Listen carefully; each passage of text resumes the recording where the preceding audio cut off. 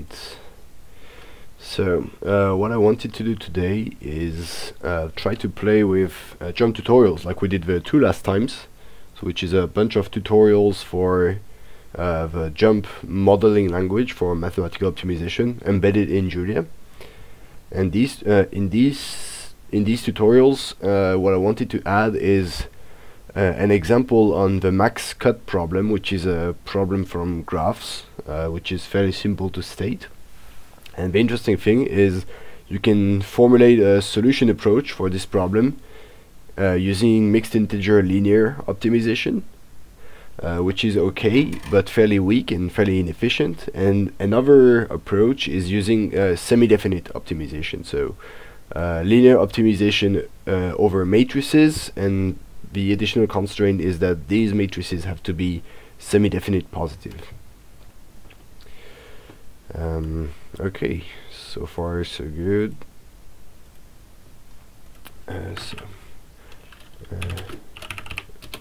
Let's get started. Oops, I didn't finish, or did I finish the last time? Yeah, I'm gonna reset this here, docs manifest. So JuMP021, so this branch here was the one we did last time, so which was basically updating all the tutorials from JuMP020 to JuMP021. So if I now start the project and check what's going on, I'll be at JuMP021, etc. So everything is good. I had also started no, not that. Git branch.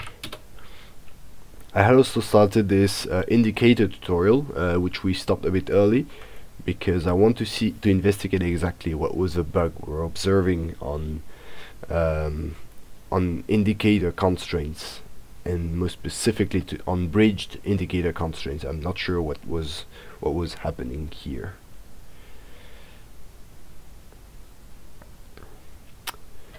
Alright, so what we'll do from there is, so we'll continue from this branch, which is JuMP021, so git branch, and let's add Maxcut. And this one will be less maintenance and less plumbing, and more going into the models, so going into the heart of these tutorials, so by creating a new one. Check out Maxcut. So I did a bit of reading before starting this tutorial, because I'm not an expert in Maxcut or even in combinatorial optimization problems on graph. I know them, but I'm not doing research or anything on them. So I had to get a bit re-familiar with this, and more specifically, I'm really not an expert on semi-definite or, let's say, structured convex optimization in general. So I had to recheck some few things. Yep, so we're there. Is the screen big enough? It seems okay. Do we need one more? Do we need to resume a bit? Oops, no. How is it looking? No, it's big enough. Right, so like that. Okay, thank you. Right. So Maxcut, maybe before starting, I'll explain a few things on the Maxcut problem, and interrupt me or ask questions if you want. So I guess I'll get a graph around here. Do I have? Let's check if Wikipedia has some nice graph theory. Yes. So imagine you have a graph like this, but with weights on the edges. Do we see that well? It's not really great. Yeah, like that.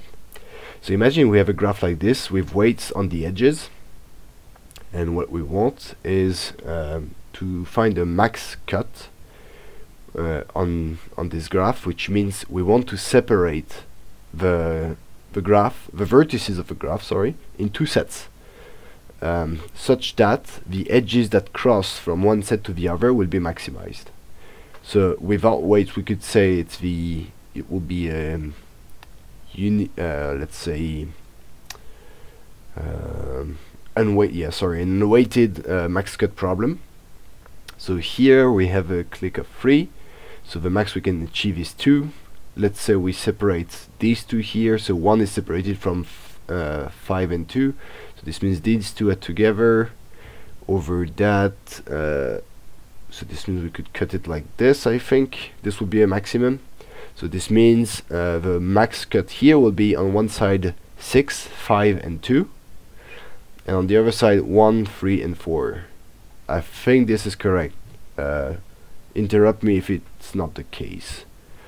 We said 6, 5, 2, so that's 1, 2, 3, 4, 5. That's 5 edges crossing the cut. 5 over 1, 2, 3, 4, 5, 6, 7. So I don't think we could do much more. 5 sounds like a good solution. I think this is optimal. So this is a combinatorial optimization problem in the sense that we decide a solution is a subset of some binary set of binary set exponent something. So the values are always 0, 1. It's a discrete set. Right. And so yeah, what's interesting is that usually for many combinatorial optimization problems, you have a formulation which is based on semi-definite optimization. On linear integer optimization. So you have a linear relaxation. You have a linear relaxation on which you branch when you get a fractional solution, and you branch until you get some solution which is integer. It's basically that, roughly speaking and badly explained. What's the background that you had on the start? The background that I'm not sure what you mean, the background that I had on the start. The background, like my Firefox window? So yeah, getting back to this, so what's interesting here is that, oh, the lake, oh yeah, it's one of the pictures. So do I get it here? So the background image is not mine, it's from Ubuntu. I'm on Ubuntu 18.04 VLTS, and that's one of the stock pictures they have. So yeah, so going back to this, the interesting thing here is the most efficient solution is not to go from combinatorial problem to linear formulation to integer formulation. The most efficient is to go from combinatorial problem to quadratic formulation to semi-definite optimization and solving this, and then theoretically either branching on the semi-definite optimization or finding some approximation scheme.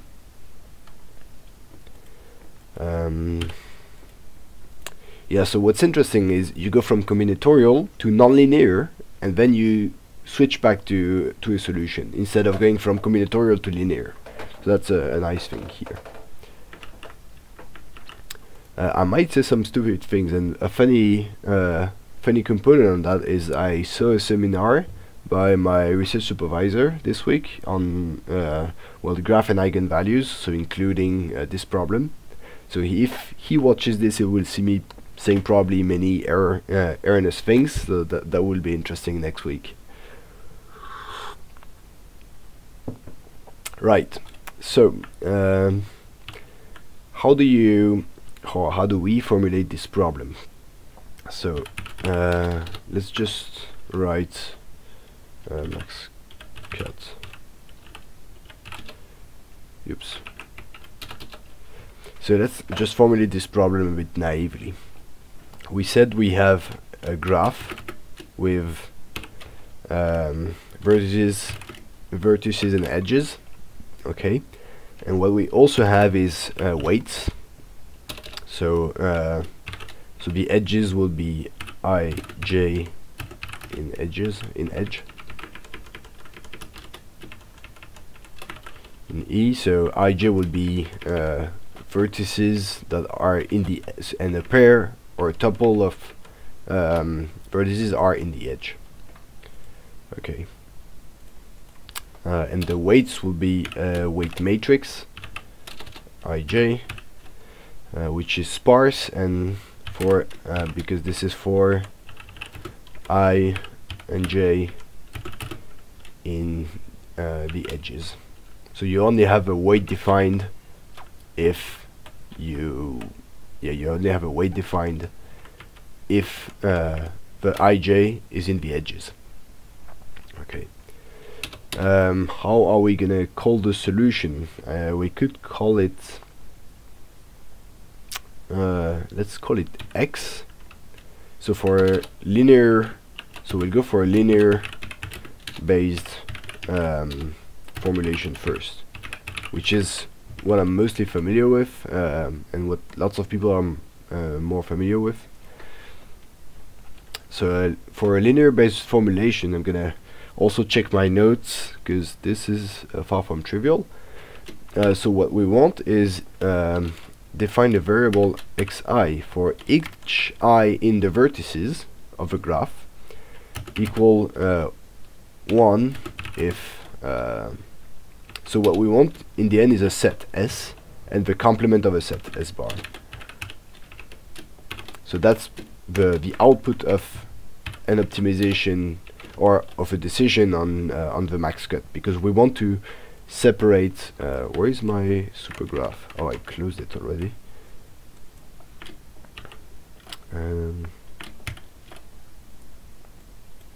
Yeah, too bad I closed it. Yep.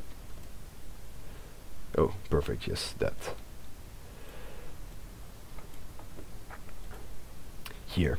So what I want is a subset of my vertices.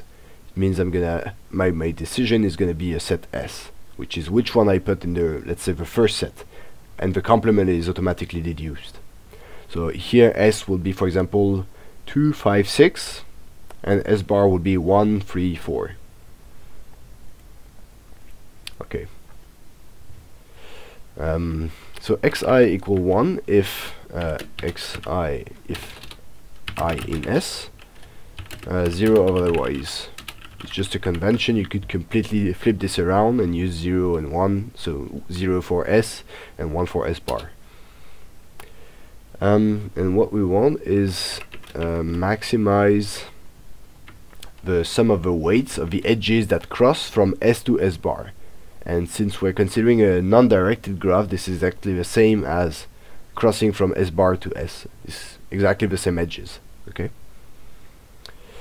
So this means let's define variables. Let's say z ij equal 1 if xi if xi different from xj. Okay. So this is not a linear formulation, but this is a first naive one. So zij will be defined over the edges for ij e, and for this zij can be 1 only if xi different from xj, and it will even be if and only if. Okay. So and the objective finally will be maximizing the sum of zij times wij. I hope everyone is following it fine. So this is basically the outline of the problem. So maximizing the sum of zij times wij, and zij is 1 if xi is different from xj, so it means I is in S, for example, and then j is in S bar, or the other way around. and if that's the case, then we get 1 here, and we add this weight to the weight considered, so the one crossing the boundary of S bar. Okay, so we have the whole objective and problem here formulated, let's say, naively. Now we want a first linear formulation for that. Yeah, it's a naive problem statement, and this will be here a linear formulation. So a linear formulation for this problem will be mixed integer or integer linear formulation, because we have only linear constraints, but we also have integrality or binary constraints. So what we want is that sums up pretty well what we want here. So maximize over the decision variables, which are x and z, of sum of zij wij, subject to constraint. Yeah, let's write it subject to, and here we have our constraints. So we said zij can only be 1 if I is in the set and j is not, or the other way around. So the first thing will be so z and x, the second type of variable. So it would be, say, zij in 0, 1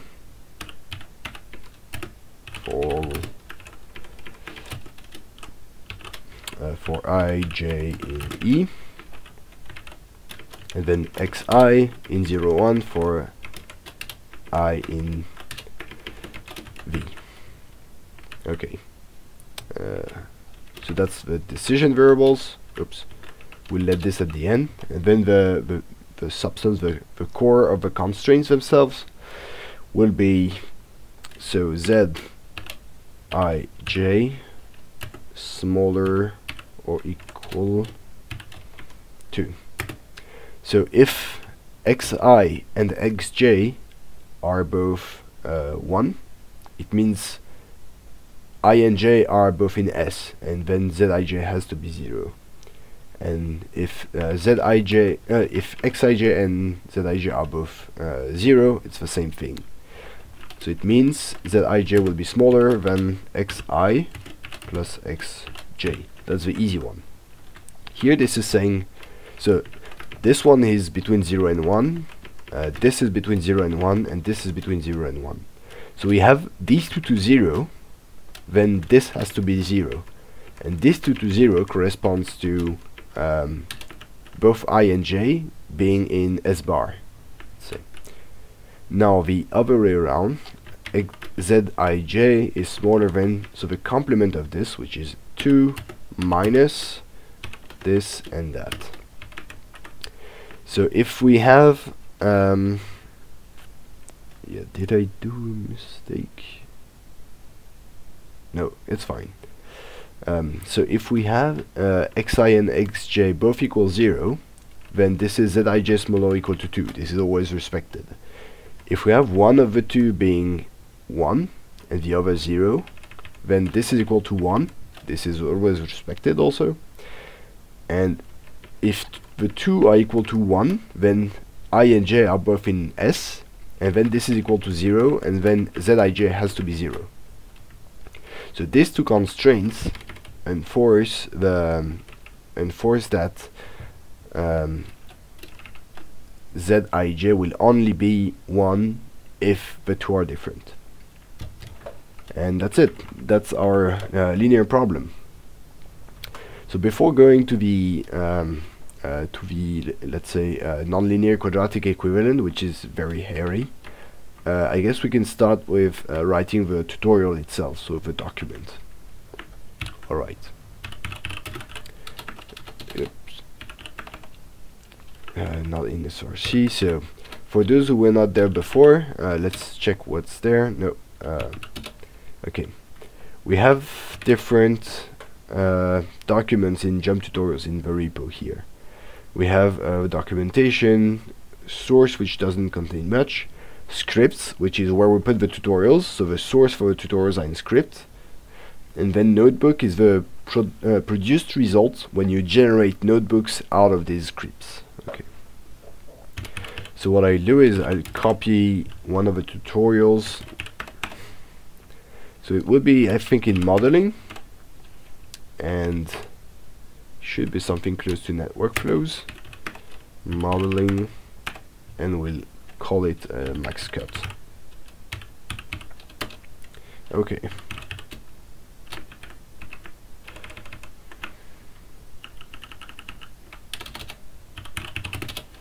Okay, so the title will be here, maximum cut problem, linear and semi-definite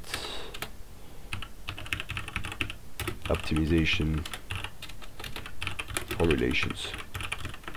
Okay, here we'll have oops. Okay, do we want to start with everything here? No, I think not. So we'll use, yeah, I guess GLPK is fine for the linear one. We'll definitely need linear algebra, and we'll also need light graphs, which is the, let's say, one of the reference graph packages in Julia, or the reference these days graph packages in Julia. So light graph is really fairly easy to use, I'd say, and to get started with. It's battery included and so on, but it also allows you to define your own graph type and define your own functions fairly easily, so it's fairly neat. And I'm not saying that because I'm helping maintaining some of the things in there. Totally not a conflict of interest. Oh, and yeah, you're right in the chat, everybody needs linear algebra all the time, basically.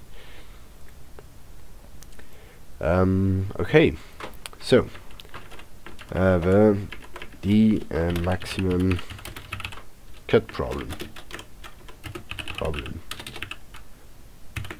Suppose that each arc, do we want to, no way. Last time I got bogged down by writing the prose, which is fairly long, much longer for me than writing the code, so I'll just skip that for now. So let's maybe add to do explain problem. Okay, and then we'll start with linear integer formulation, or integer linear formulation. I think people mostly capitalize this.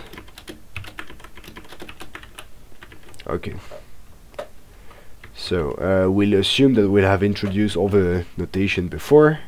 So here, so it would be a maximization problem over x and z, as we said before. Sum y is okay now. So for all ij in E, wij and zij.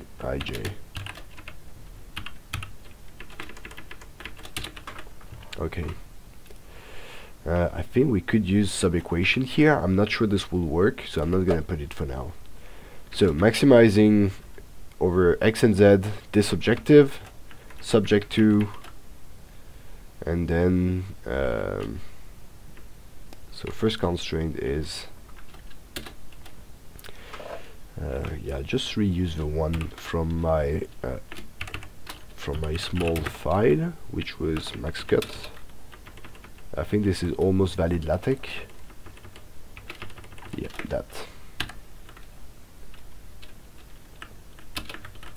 So subject to z, this needs curly brackets, smaller than this. The smaller can be made a bit prettier like that. Xi, xj, okay.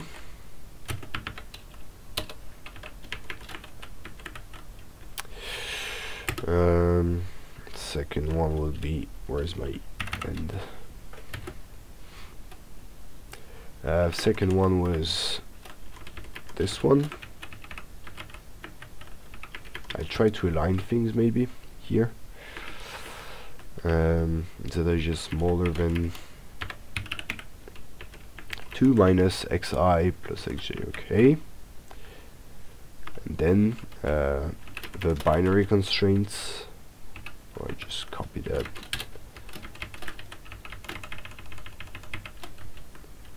Zij in 0, 1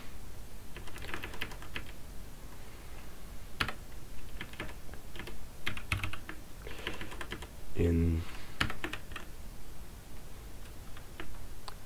and xi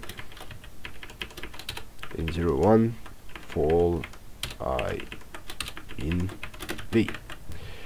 Cool. We need to close that.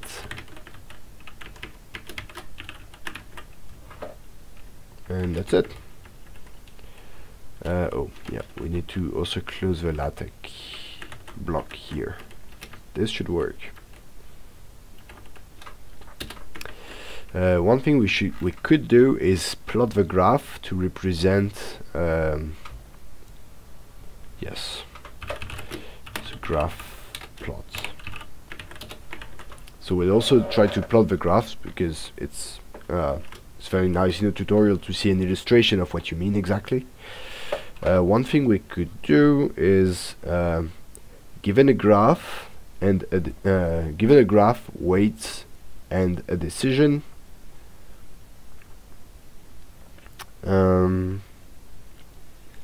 I think we could, yeah, given a graph, weights and a decision, we should make a function that just gives you the objective value, and that can be done without jump, without anything, just computing the objective value. Like we said, I closed it. Sorry, I closed the picture again. I'm gonna try to keep it now. Is this no?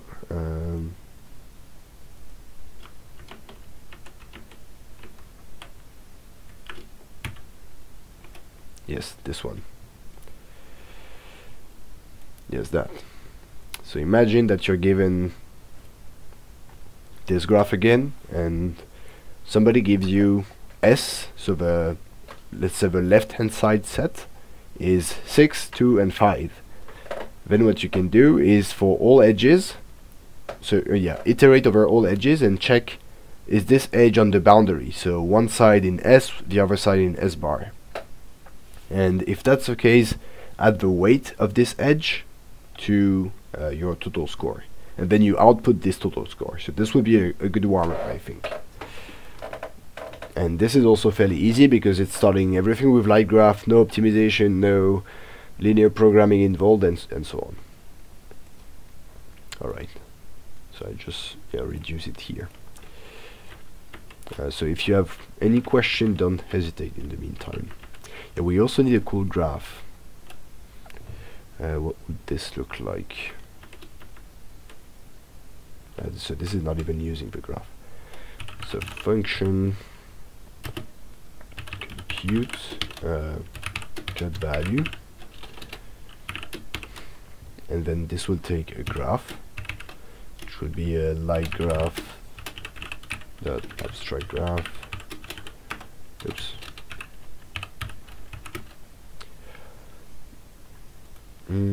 Why are there single quotes following the pound sign in the comments? Yeah, that's a very good question.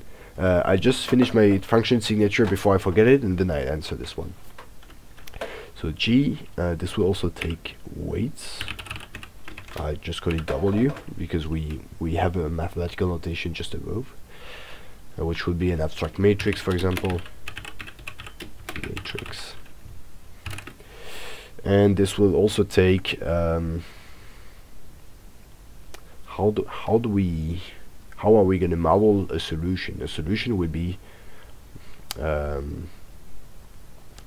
left side subset which will be a left subset or just subset, vertex subset. Okay, and this vertex subset would be the ones that belong in, let's say, the left hand side. So in our example here, I would say my left hand side arbitrarily is 2, 5, 6, and I want to compute the cut value of this. Equivalently, you should just you should get the same solution by giving 1 for 3, because this should be symmetric. So this would be a good test to add. To answer the question, why are there single quotes following the pound sign in the comments? That's a very good question, because I didn't introduce it.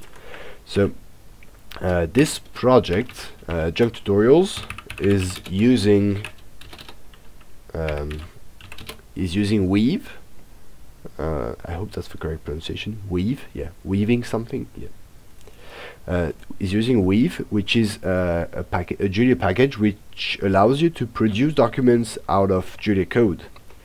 And more specifically, with this here, you can produce, so I don't need it here because it's just a simple comment. Otherwise, with that, you can produce specifically formatted code, which or specifically formatted comments, which will just be standard Julia comments if you run the script. But if you pass it to Weave, it will know that it needs to be text that's output, that's given as output. So if I have this here, and I produce a notebook out of it, so this would be a text block in my notebook, this would be a normal LaTeX block in my notebook, and this would be a code block here. That's very neat. It's very practical, and that's how these notebooks are done. If we check JuMPTutotials, if we check the JuMPTutotials here, yeah, you have them. So the result will be something like this. Yes. So this will be the resulting notebook, and if I show you the code, it's something like that. So the corresponding code will be script introduction to Julia. Here you see title, contributed, some blocks with some specific paragraphs and so on, and the result is this notebook here. So yeah, fairly practical. Okay, so that's why, long story short, for the pound and then the single quote.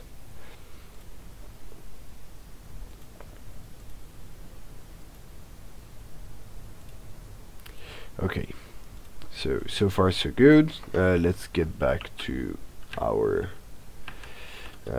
function here. So we create a function which takes a graph, weight matrix, and a vertex subset, and we want to output the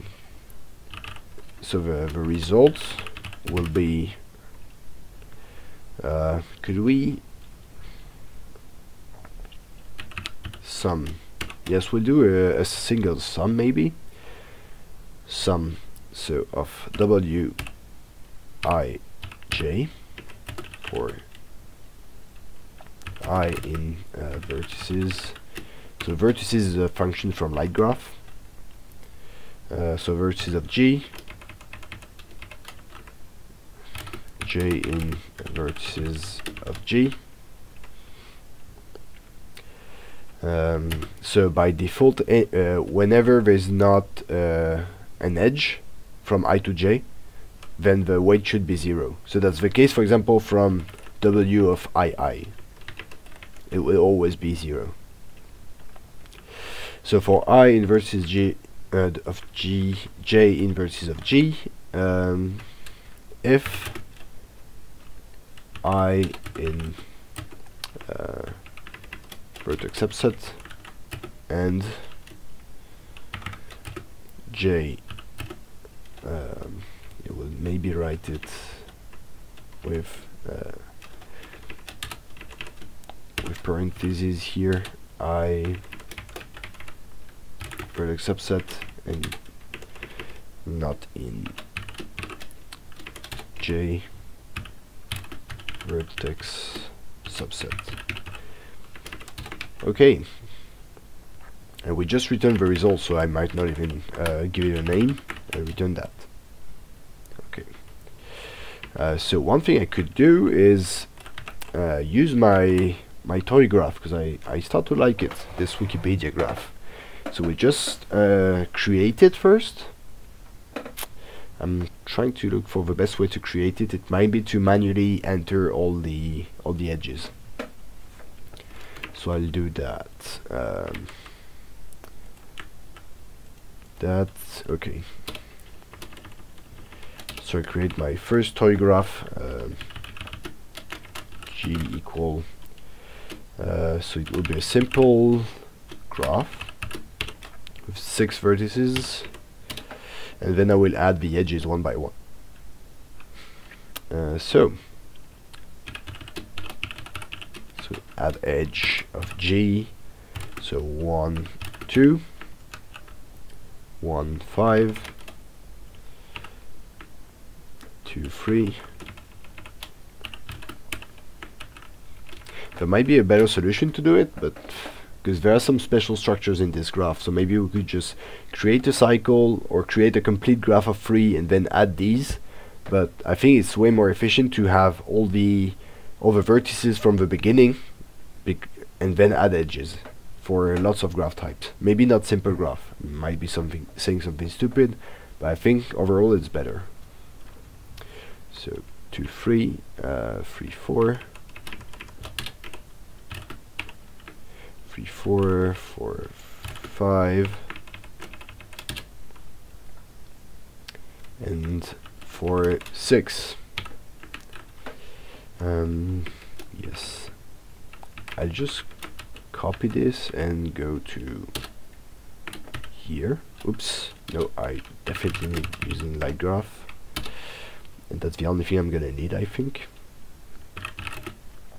Using a graph plot also, if we want to look at the graph. Okay, let's create this graph. True means here the edge has been added, so it means there was no problem. If I add an edge for 7 and we don't have 7 vertices, this will be false. Edge 2, 5, yes, we haven't. Did I? Oh yeah, I definitely forgot it. Thank you very much. I will add it here. Yes, so let's just relaunch everything. Oh no, I could just relaunch this and they will all be false except the 2, 5 that I forgot before. False, false, false, except this one. Perfect. Then, so we have a graph plot, so I'll just use graph plot dot, it's gplot HTML to get it directly in my browser of G. And that's it. I don't need to add anything.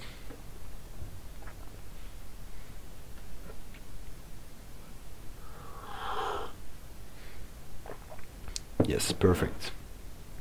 And I'll do the same thing with node label equal 1, 2, 6. And does it look like my Wikipedia graph? 6, 4, 5, 3, 5 is in the cycle with 1 and 2. Perfect. Yeah, that's it. Okay.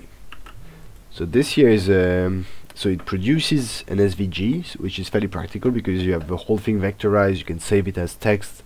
So yeah, GraphPlot needs a bit of maintenance if somebody wants to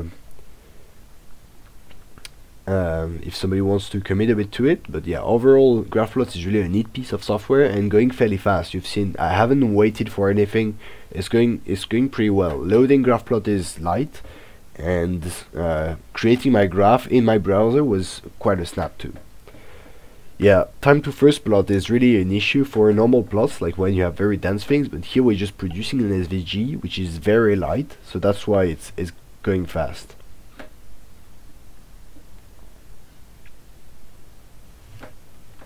Okay, so we have our graph, and for now we'll say I also use sparse matrices, sparse arrays, So I use sparse arrays because I will want to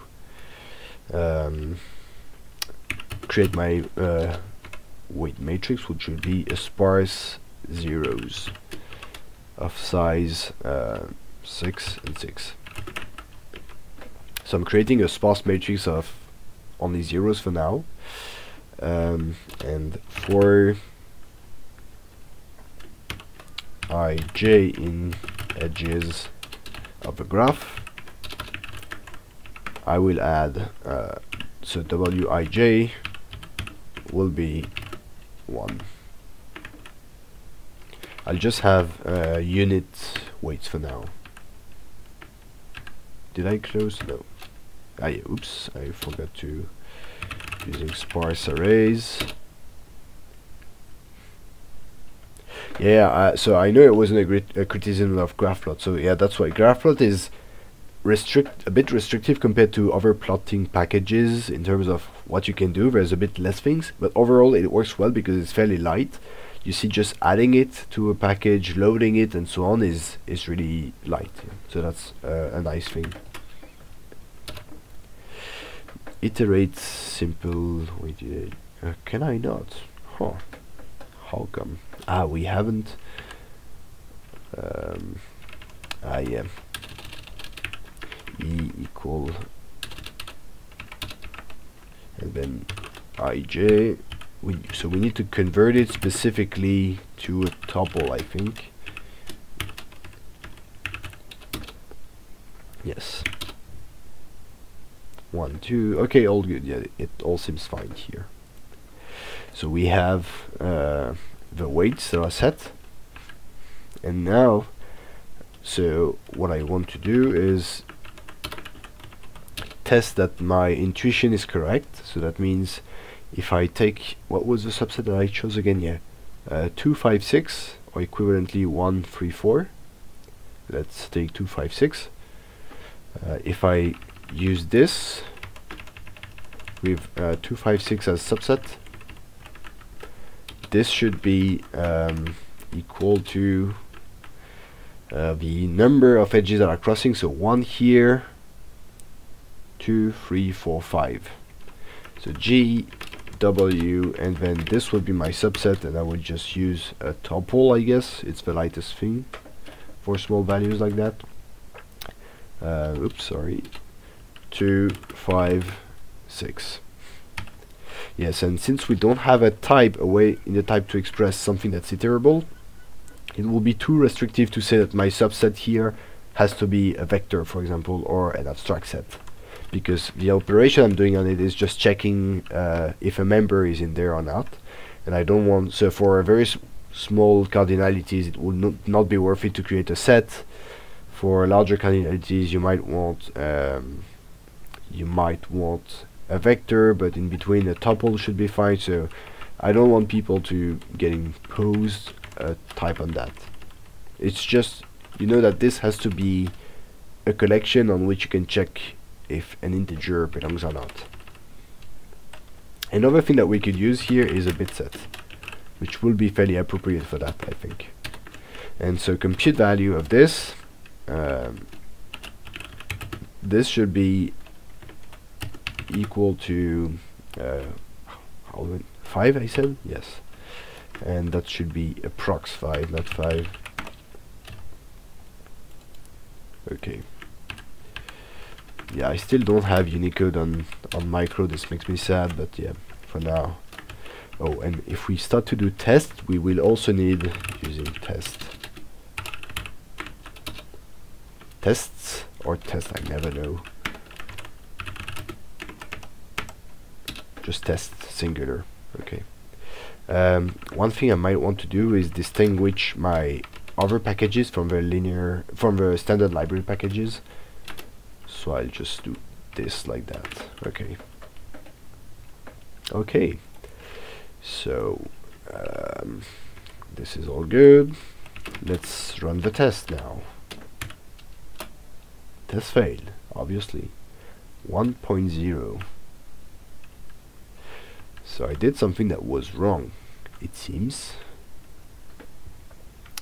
sum of wij for I in vertices, j in vertices, if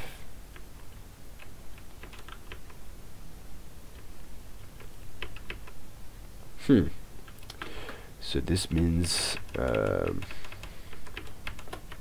so I'll just dig into the function and see what's happening.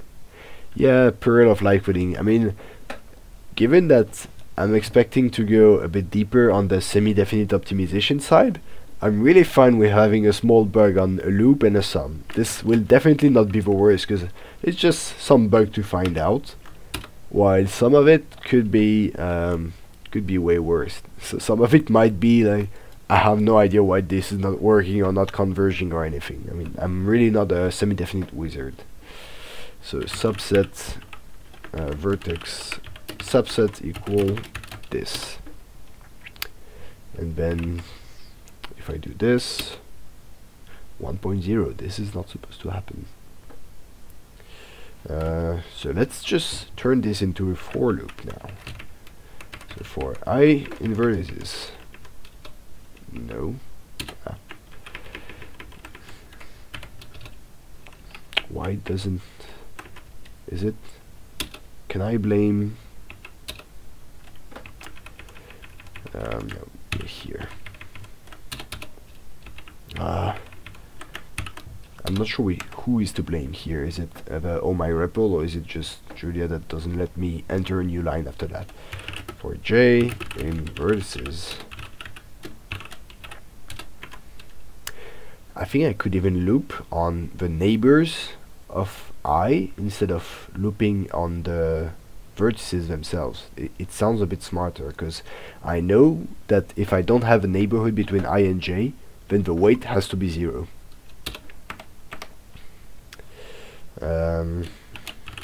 Info. Yeah, let's do some info debugging. So I just info I and j, and then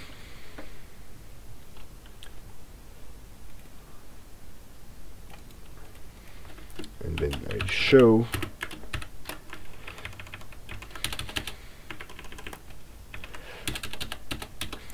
that. So at show, unlike info, will not evaluate the expression. It will first show me the expression and then show me the evaluation of this expression. So it's fairly convenient for debugging.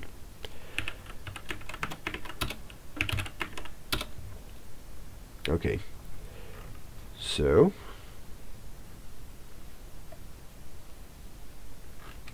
yeah, so you're right, for I in vertices, j in vertices also works. It's just I wanted to decompose a bit more, but this is really not necessary. Oh right, I have taken only no, my loop is completely incorrect here. I don't want I in vertex and j not in. I want that or the other way around, and I did not do that here. So what I want is in of I in vertex subset is just different from j and vertex subset here, because I want one to be true and the other false, or the other way around. I don't want, it's like a XOR logical implication. I just don't want the two having the same value. I think that's a valid XOR, yeah. 5, okay, perfect, that's better. So I can now go back and fix this one here. Let's copy that, and yep. So if I now rerun the whole thing, I should get, oh no, I did not correct for ij in, yes, that, no, ij, no, for e, yes, I need this one instead.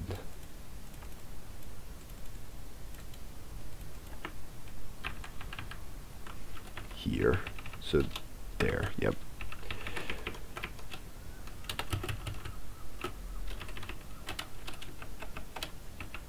All good. So if I now rerun the whole thing,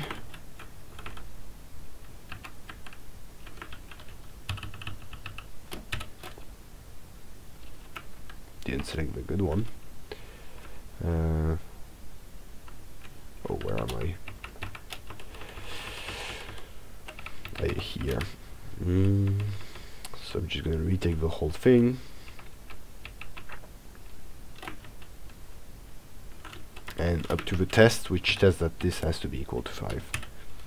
Test passed. Wonderful. We're almost done there. Just kidding. One thing I wanted to do now that my test is correct is improve this here, because for I in vertices, then j can just be in the neighbors of ji, because we don't need to check all the vertices all the time. This would be fairly more efficient. So I just redefine the function, and then my test. Error in the test.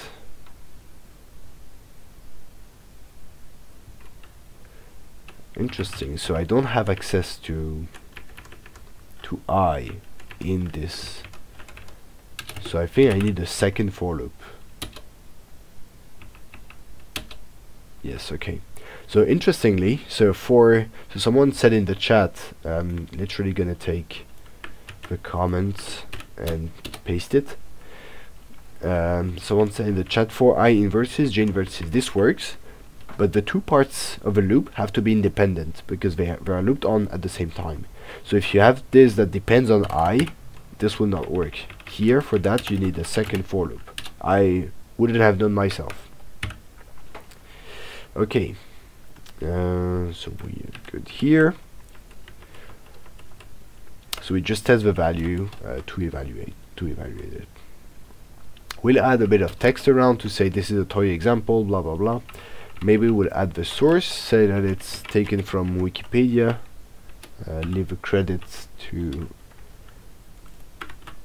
yes, here.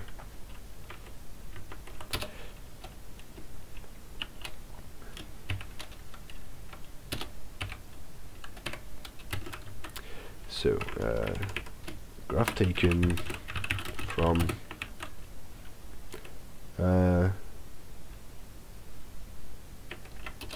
yeah, curious. I don't know why. So someone in the chat mentions this works, right? Yes, it does. But yeah, what if you print in J 1 Okay, yes. So this works, but I don't know why.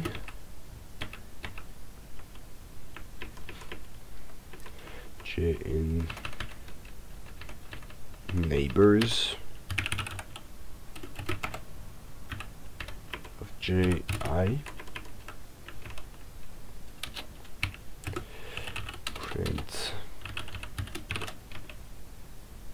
Print it in J.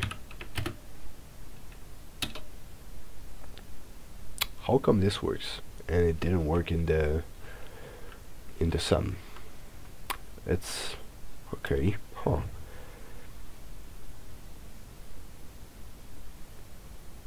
Okay, so apparently there are some corner cases on this. Thanks run string in the chat for the explanation. I had no idea. I still don't. It'd be interesting to see what are the corner cases that don't work for this. Okay, so we have a toy example working. Now, what we want to do is create the optimization model for this problem.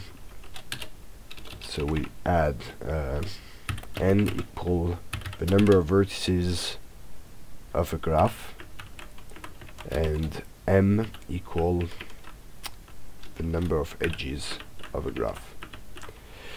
Okay. I'm not even sure we need the number of edges. What we'll add is, so this will be a linear Maxcut is a model with JPK optimizer as optimizer. We'll keep this as that. The first variable, so this would be that.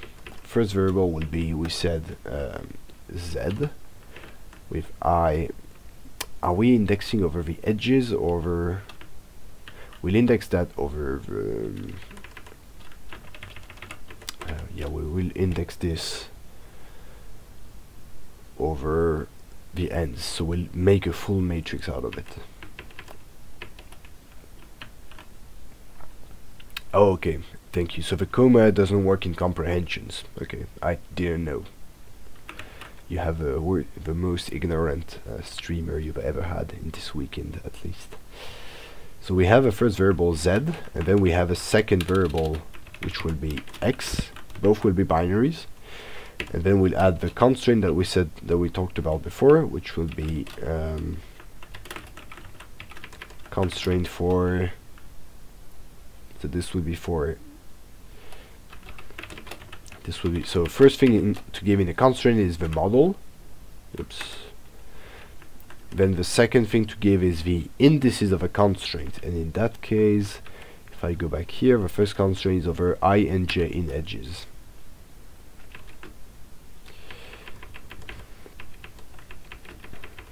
And such that I j in edges of G. We can do that because edges of G returns a custom iterators and not an array, so it's not very costly to check that I and J is indeed an arc, or yeah, an arc from the edges. So that's the indices, and then so Zij has to be smaller than, so that was the first constraint, xi plus xj. So this is to say if both xi and xj are 0, then we don't take this edge. And then the second one will be I in one end, j in one end, ij in edges. Zij will be smaller than 2 minus this. 2 minus the sum of xi and xj. Okay.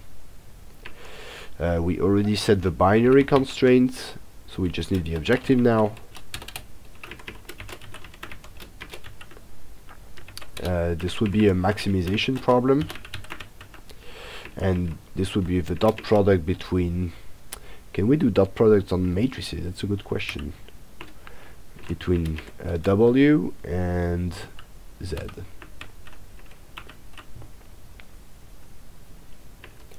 So this will be the first model, let's say.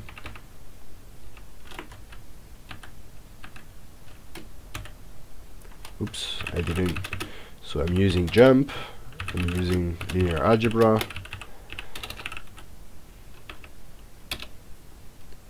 I'm using GLPK, which is an open source solver for linear and mixed integer linear optimization. So now I do have all the things I need. I can just copy my model.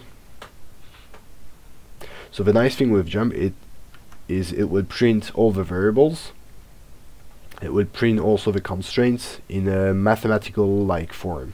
So my constraint for free is this one, and so on. It does look like a lot of constraint. Do I have these many edges? Oh yes, I do. So the constraints are only, there's one line in the constraint for each of the edges, and not for each pair ij, because we filtered it after this semicolon here.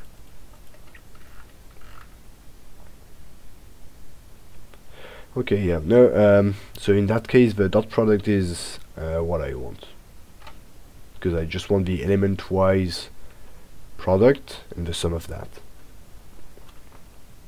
And yeah, it's exactly what I wanted here. My weights are all 1, so it's not changing much.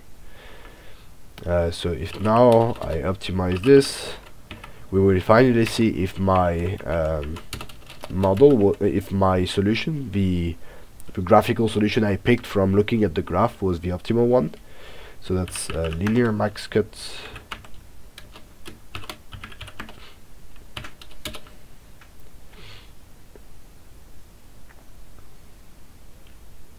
And this is not a big graph, so it should not take too long, even though, so as we said, the linear model for this problem is very inefficient.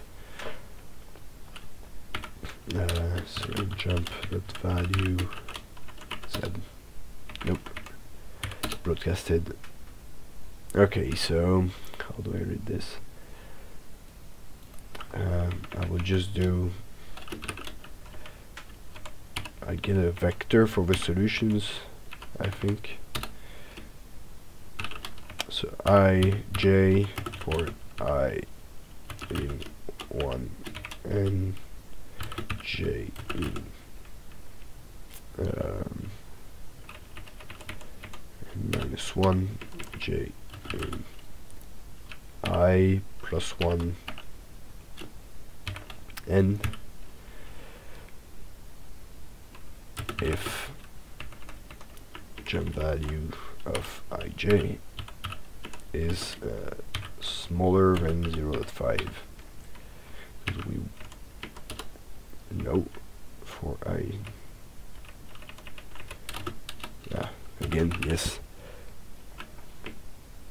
again, yeah, no comma in comprehensions, got bitten once and twice. So 1, 2, 1, 5, so which one did it take if we get back to our graph? Okay, 1, 5. So this is here completely symmetric. No, sorry, I'm saying garbage. So 1, 5, I guess we just have 1, 5. Okay. So 1, 5. So this means 1 is in a subset and 5 in the other. 2, 3, 2, 5. Okay, so 1 and 2 are in one same. Okay, I think we have 1, 2, and 6. Yes. So we have 6 is disconnected from 4, so it's alone. 4 is disconnected from 6, 5. From 6, 5, so it's with 3, I guess. Oh no, wait. 4 is alone? What's the solution then? I think I didn't have the optimal value. Objective value. Oops, of linear Maxcut. 6, okay, yeah, I didn't have, yeah, you're right. So I didn't have, I didn't get the proper objective value. I missed the optimum when I did my naive computation. So the optimum value is 6 with 1, so 1, 2 are together, and then 6, I guess. 1, 5, no, because 4 is not with 5 and 1 is not with 5, so 1, 2 and 4 are together, and with this you get 1, 2, 3, 4, 5, 6, yes, okay. So it means no, so the solution is 1, 2, 4 and 5, 3, 6. 1, 3, 6.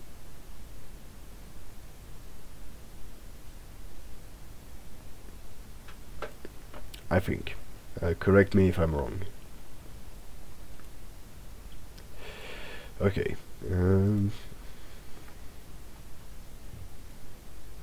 Okay, we can leave this on the side. Cool.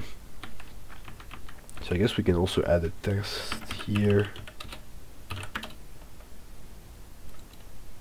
Again, fairly stupidly just copying my approx.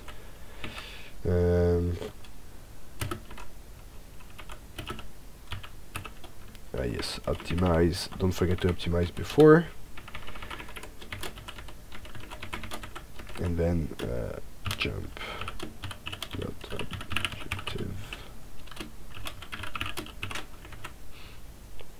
So that would be another test. So we don't test the solution here because again watch out that the solution is completely symmetric, meaning if you have one subset S and one subset S bar, you can flip them and you get the same objective value, but the variables are not the same. One thing we can also check here is jump.value of x. 1, 2, 4. So it's 1, 2, and 4 together, right? So yeah, long story short, I got bitten by the test in another tutorial last stream, because one solution was perfectly equivalent to another in terms of objective, and so the different solutions could get picked by your solver. All solvers don't work the same, they don't take the same decisions on branching or pivoting for simplex, and you can end up with something different. Show value of x, I guess, and show value of, we'll just show the same comprehension that we did above. Just show that.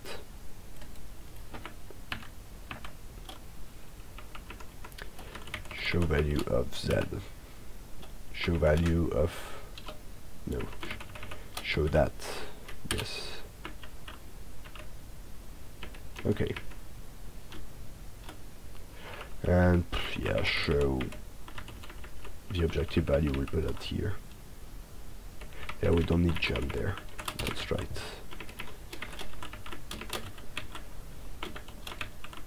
Okay, I think we're good for the linear part, I guess.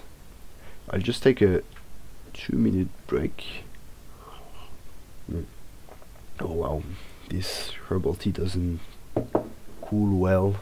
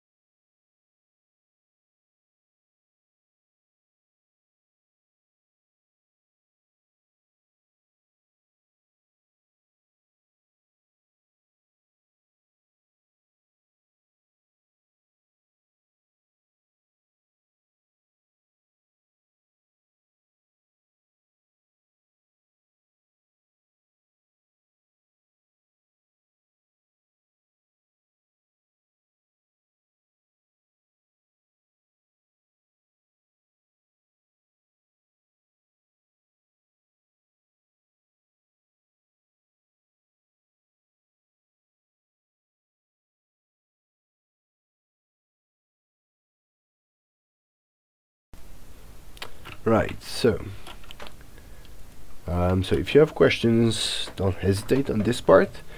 This linear model should be fairly straightforward for the moment. I'll just remove the rest of all of this, which we won't need. And then one thing I want to do first is generate the notebook and the test out of this. Okay. Yes. Alright, so we have a new script, and what we'll do is so I'll use Julia 1.0. This is important because the notebooks depend on it, and the tutorials are using Julia 1.0, which is the LTS, the long-term supported version. The long-term support, yes. Okay. So now this is done. What I do is import JuMPTutotials.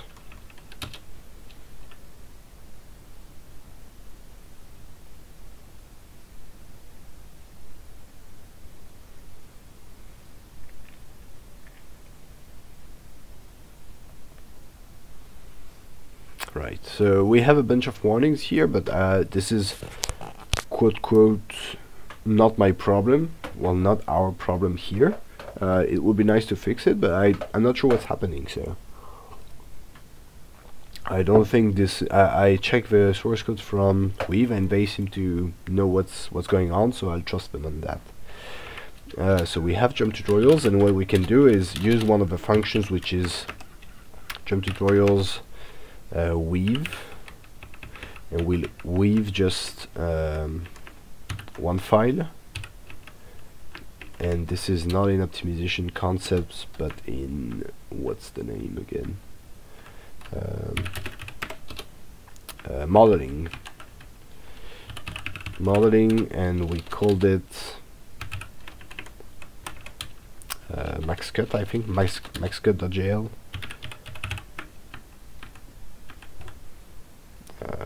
Script modeling. Yeah, Maxcut. Okay. So usually I think yeah, if it's as usual, I think I'm gonna get an error. It's fine, I'll accept that.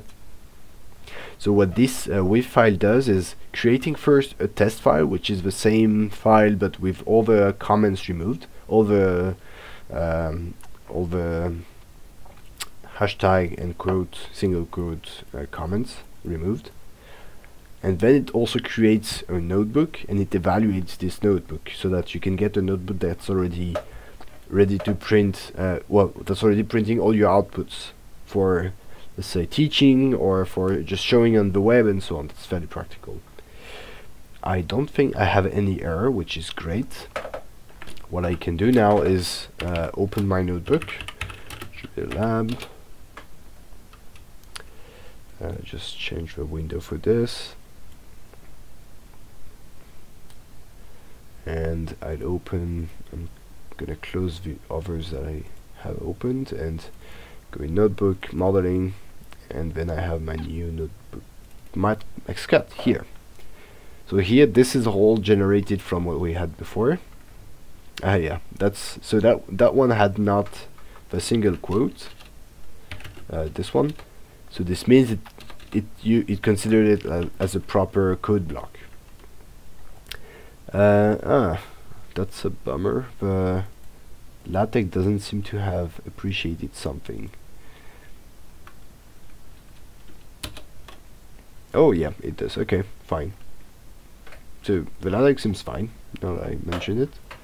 Maybe we should not have the double quotes here, because this seems to misalign some stuff. Yep.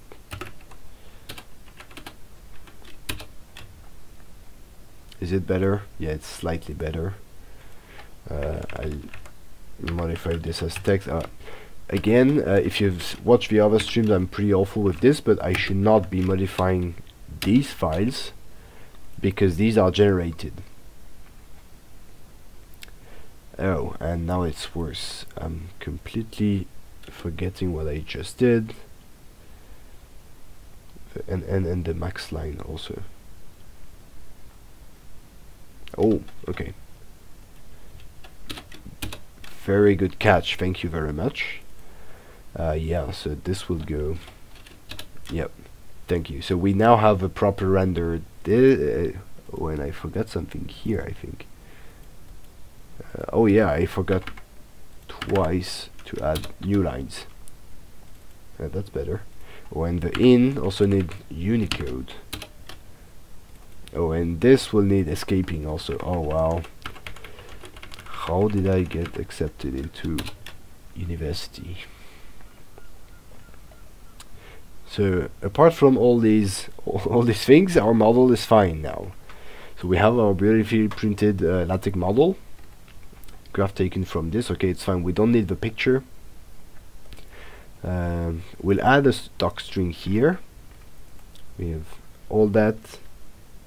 The real question is why people still use LaTeX. I don't know. I'm really not fully agreeing with this, because I do have a certain love-hate for LaTeX, which is more on the love side. I not defined. Okay. Oh, okay. I do have this error here. Simple graph not defined. How come simple graph is not defined? It's totally defined. Simple graph.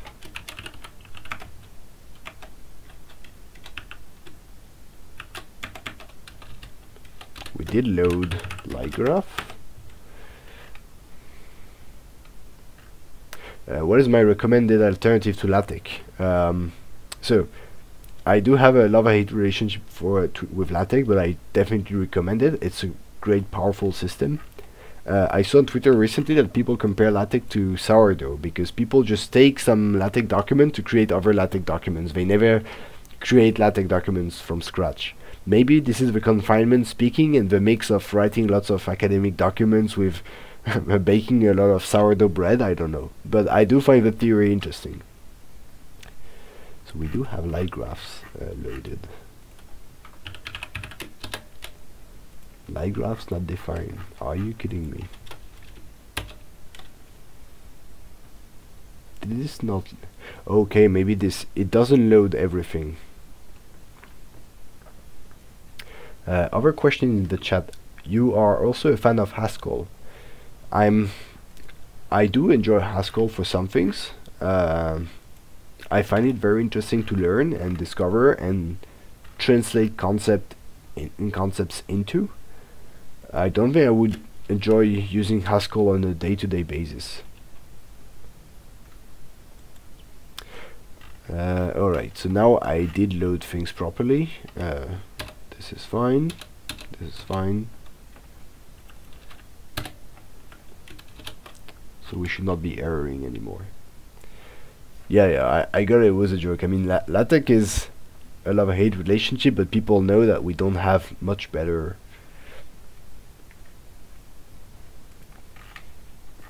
Yeah, we don't have much better, and I'm not sure from a interface perspective you can get much better, except capturing the drawings of mathematics and then translating them into like a machine-generated language that you're never supposed to touch. That could be an idea. Okay, so now everything is working properly. So I'm just gonna take this and copy it back onto my script because so my script did have some errors.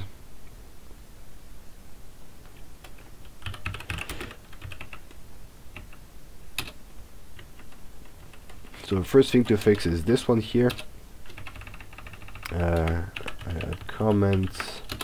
Comment this out and then single quotes everywhere. Yes.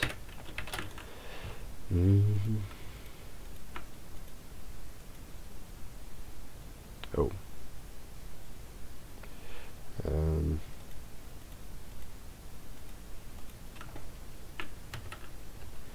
Okay, no, that's unfortunate. No, that's fine.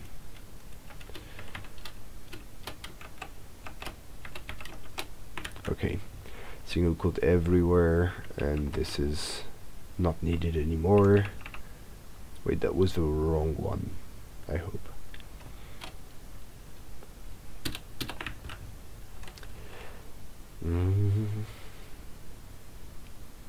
Yes, okay, yeah, this one is the correct one, the one we kept.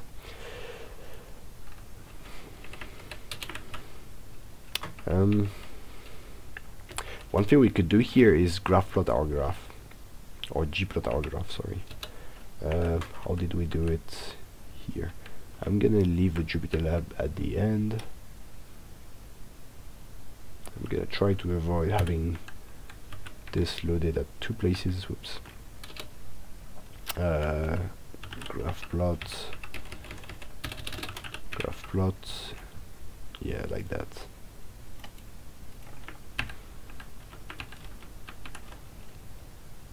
No, I did not have it open. I don't need that anymore.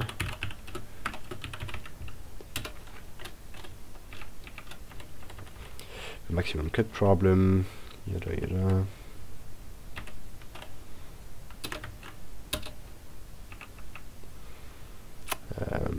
I should have this on another block.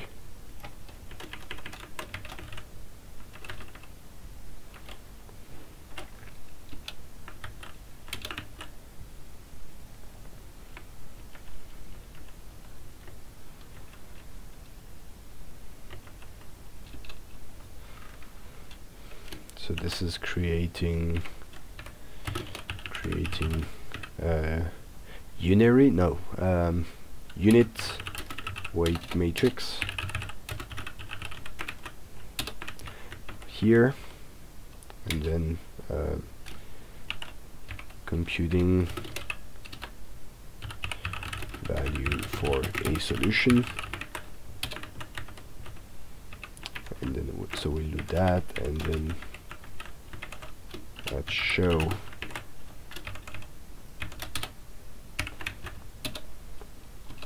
and then so this will be building the linear optimization model. Oops. I will remove this. No, I leave it to do here. Okay. So now we have a linear optimization model working. One thing I would like to do is test the performance of this, but this might be a bit too costly to do in a notebook, because otherwise what I would like to do is create random graphs and measure the computation time for various sizes of a graph, whatever size of a graph means, any metric for random graph generation. But this might be a bit costly. Maybe I'll do it on the side. But anyway, the big thing here is we want to compare this with a semi-definite approach, definite formulation. So this here will require quite a bit of additional explanation. So let's try to. So this is here level 3 title, let's say, and this will be a text block.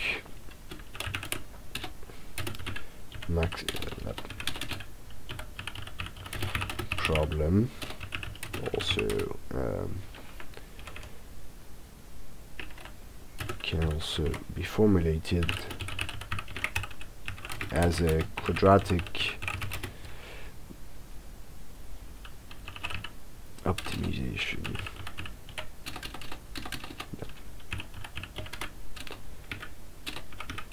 Model, and I'll just leave it there and leave it for further explanation. So the intuition behind this is saying that, and bear with me on this, this is fairly tricky.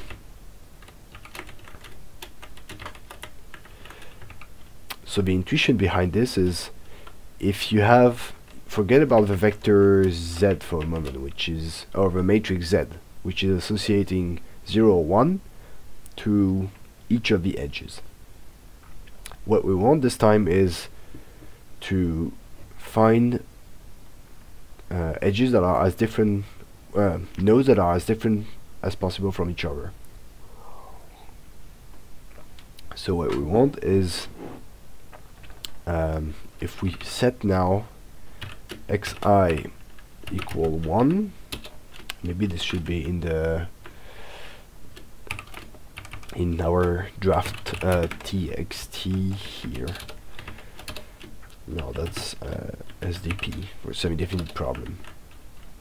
If we say that if I is in the set in S, xi equal 1, if I in the set, -1 otherwise. So now this is the intuition behind this semi-definite model, is that if xi equal 1 in the set and -1 if not in the set, then if two vectors are the same, they are, or their product is the product is 1. If they're different, it's -1. So x times xj is giving you whether is giving you 1 if your edge between I and j is included, and -1 otherwise. So if you do this times how is it now, 1 minus this, So this is giving you if I and j are identical, so in the same set, this is giving you 0. If they are in different sets, this means this is giving you -1, so this is giving you 2. And then you count it twice because you count it for I, j, and for ji. So this means you will have 2 times. So if you multiply this by w I j, so this will be 4 times. So over ij and ji, you will have counted 4 times the weight if they are different. So if I is in S and j is in S bar, or the other way around. So you divide it by 4 to normalize this. And now this quantity will be wij if so yeah, this overall quantity will be wij if I and j are in different sets, and 0 otherwise. Alright, that's it. So that's a quadratic model. This means the quadratic model is maximize the sum of these quantities on line 28, subject to xi equals -1 or 1, and you have to choose. So I don't even think this is a continuous model. I think you need the constraint xi in -1, 1 explicitly, so this is still discrete. And now this is a mixed integer quadratic model, which is even worse. It's even harder to solve than mixed integer linear problems, which are fairly mature solvers. So why would we want to take a simple model and make it more complex and harder to solve? Well, because the relaxation will be different. So let's say we replace this here by so the sum of this is equivalent to, so this is so yes, you could put all these quantities here in the matrix y ij equal xij times xi times xj. You could also formulate this as yij equals, in a matrix form, x times exponent. Do I want to write it like this? Yes, because it's vectors behaving as matrices here. And no, it's the other way. So it's x times crazy, x times x transpose. Okay, I'm in the good sense. Yes. So this is 2 equivalent ways of writing a matrix Y. I hope people can follow at least as good as me. Otherwise, we're all doomed. Is everybody all right here? Does somebody have question? Is somebody lost more than me? Okay, cool, I guess. So from here on we can formulate the vector x as this. One constraint is xi times xi is always equal to 1. So this means we need xii equal xi times xi equal 1. Then that's fine. This is a linear constraint over the diagonal of this matrix, so we're all good. So this means we can reformulate the optimization model as max the sum over ij of the sum of so wij, still the same thing, divided by 4 times 1 minus y ij. Then we also need y equals, so this is here a constraint, and we also need x equal x in minus 1 1. I think we still need this constraint with this reformulation here. So that's the first reformulation. We're maximizing the sum over this, which is a linear quantity, that's fine. This is hard and this is hard. And I think we also need I think we need this constraint here. Alright. So I hope everybody is fine with that. We maximize this linear quantity subject to this constraint, which is hard, this, and we need that. Okay, so we have now two groups of variables, these y's, which are a matrix, and this x, which is our vector.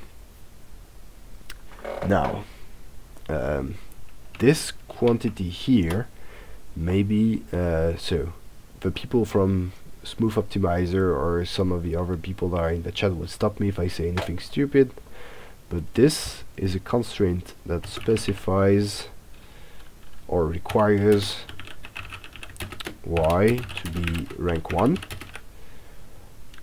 and positive semi-definite. Okay. And I think requiring this, I'm not even sure if there's a class of problem, but it's in general hard. And this means we can relax this problem in saying, so now we're not doing something exact, we're relaxing the problem.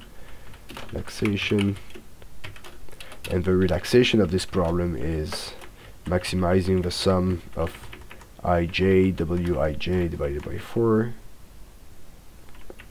So it's sum over, so it's max over y, over the y matrix, of the sum ij of wij divided by 4 times 1 minus ij. Okay. And subject to, we still need this one, so the diagonal has to be 1. And instead of this hard constraint here, we require y in PSD. So this means y has to be a semi-definite positive matrix. And that would be it. That's our relaxation. So we are basically relaxing the rank 1 constraint, and I think if we had a rank 1 constraint here, this will be exact. Even if you don't have this, I think. Yes. Yeah, because this can be ignored. Okay, so the relaxation is this one. So the nice thing is this relaxation is way tighter to the integer solution compared to the linear relaxation, which can be arbitrarily bad. In that case, you have a simple proof that this solution can be that the solution can be arbitrarily bad. I'm not going to go into the details here, but yeah, it's easy to construct a linear solution to the linear relaxation, which solution to the linear relaxation, which is constant, I think, with the size of the graph. I think. Alright, so now that we have this, let's get back to building the actual tutorial. And maybe first thing will be to regenerate my notebook to see if it's gotten better. So I first shut down this, and I'll close the notebook.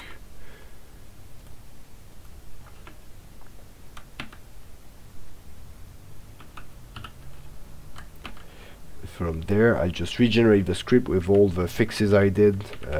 Did I fix everything? I hope so. Did I fix the function? No, I did not. Okay, let's save that. And I reweave this file. And so this will reconvert this notebook.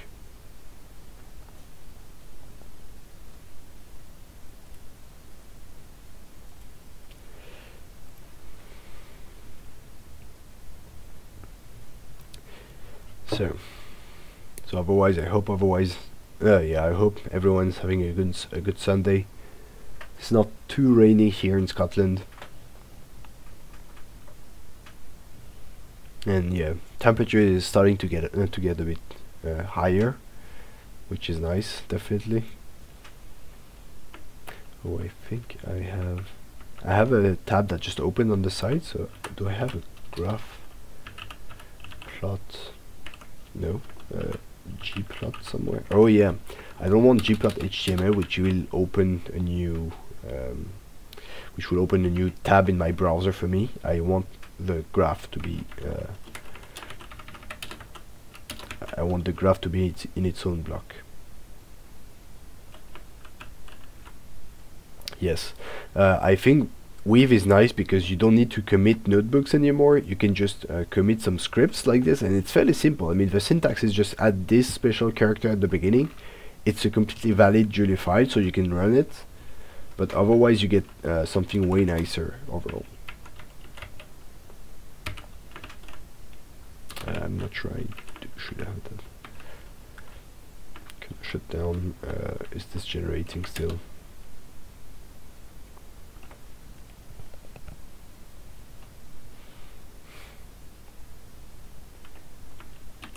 So yeah, if you want to try Weave, I think it's a fairly nice system. It works well.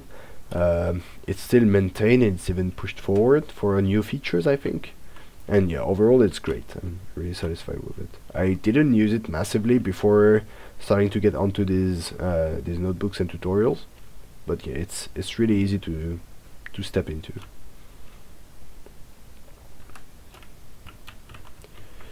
All right. So we'll be there. Submit if formulation. Yeah, so we'll redo all the stuff we did on the quadratic problem. I hope, is everyone following? Do some people not have a clue about what's going on with the optimization formulation? I recently learned about it a bit more, so there's no problem saying you don't get it, or there's also no problem saying I don't get it because I might have missed something or said something wrong.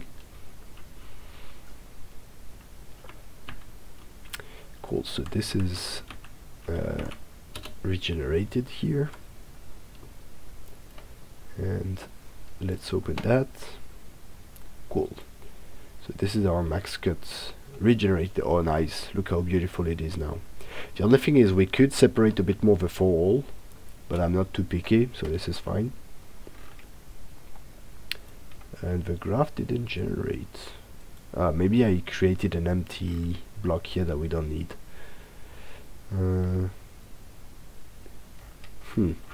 If I execute that,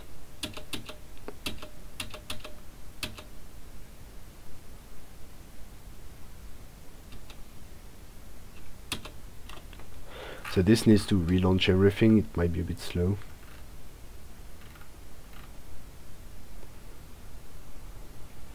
I thought GraphPlot will just output my graph directly here.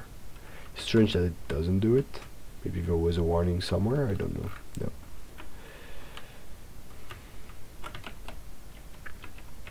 Ah no, okay, it does generate it. I don't know why it didn't do it in the first run. Strange. Anyway, so just above GraphPlot we have an empty block, which is not too nice.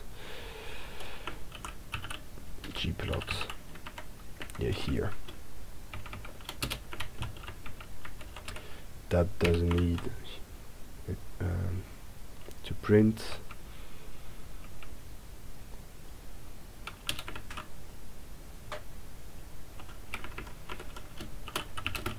following example graph is taken. Let's do full sentences.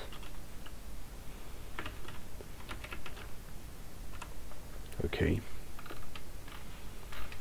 cool. So I would say the notebook is in an acceptable state for now, so we'll move on to the nasty stuff, namely, so continuing on the quadratic formulation.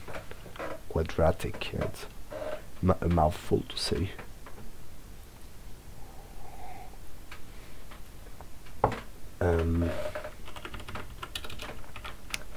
If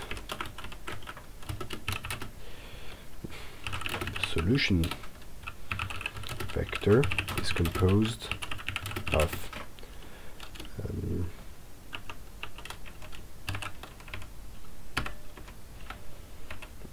-1, 1 for belonging to the set, to the subset or not, then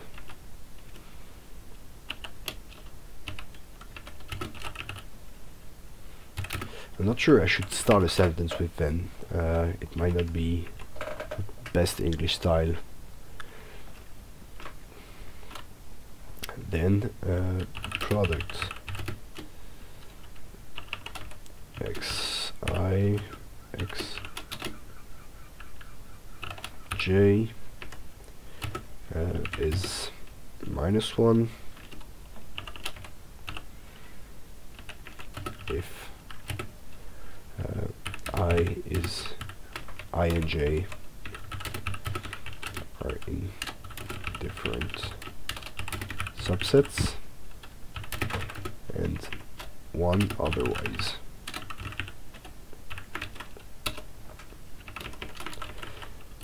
This implies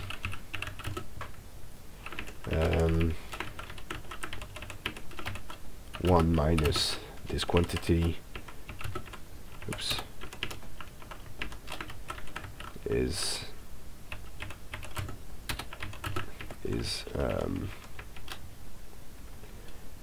0 if I and j are in the same subset,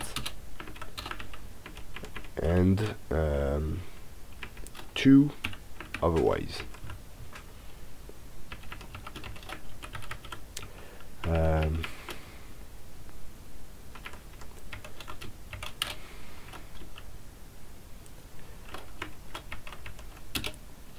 So, slow. Since since each pair is counted twice with ij and ji,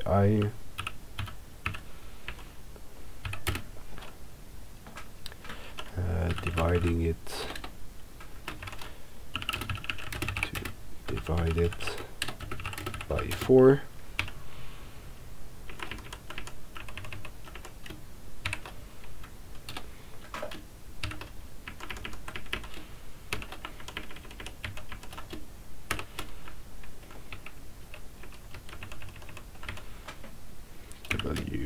wij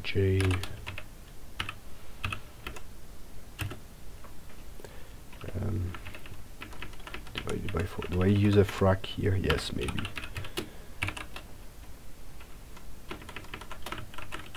So frac of that divided by 4 times 1 minus xi xj is 0 if I and j are in the same subset, and wij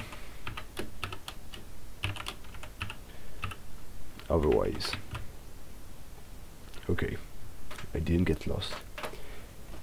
If you want to learn more about quadratic programming, you should definitely check Abel's stream.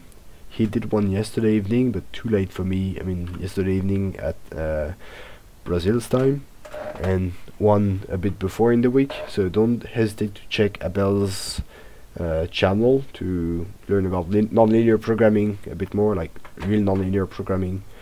And especially quadratic programming this week mostly. So all the specific techniques that people use for the proper nonlinear stuff, as in how do you move along your curve and so on. Alright, the resulting model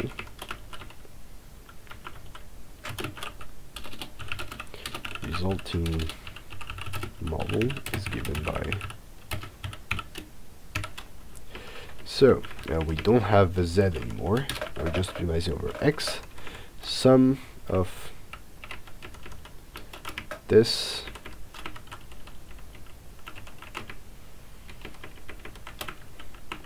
frac wij over 4 1 minus xi xj. Cool. Subject to, and then the only constraint we have is xi in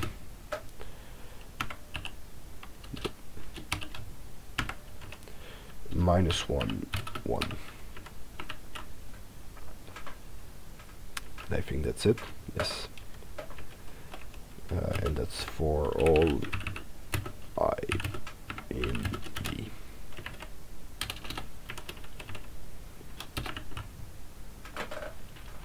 Okay, so that's the first model. Introducing a matrix variable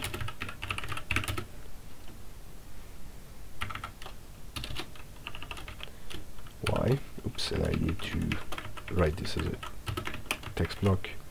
Introducing a matrix variable y ij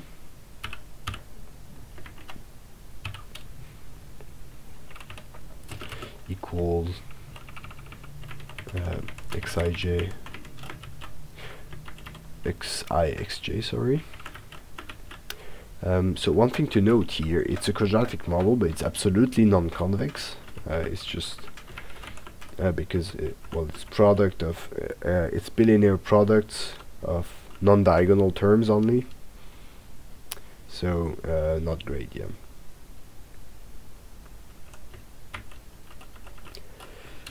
So introducing a matrix variable xij, sorry, equal xi xj.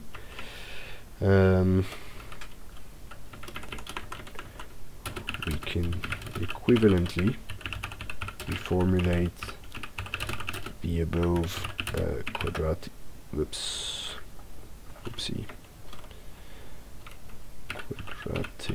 problem as follows.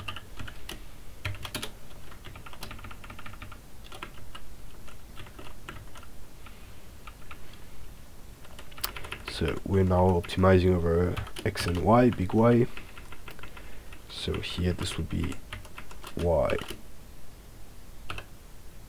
ij over I think we don't need this anymore, such that y ij ii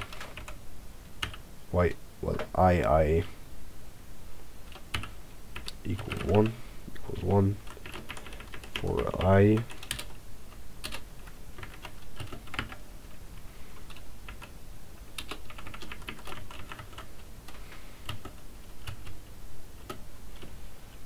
and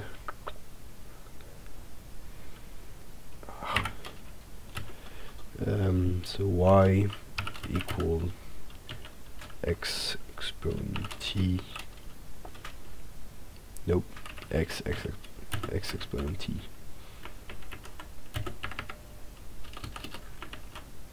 Okay, I think this is all right.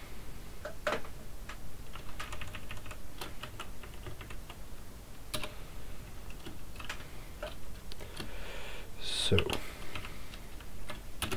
constraint implies or requires y to be PSD positive semi-definite matrix of rank 1.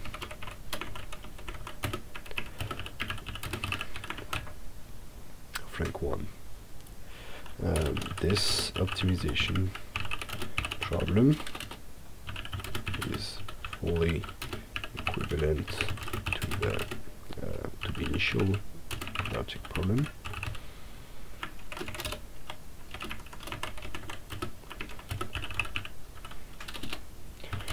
And hard to solve. We'll not get into complexity details, but this is NP hard to solve.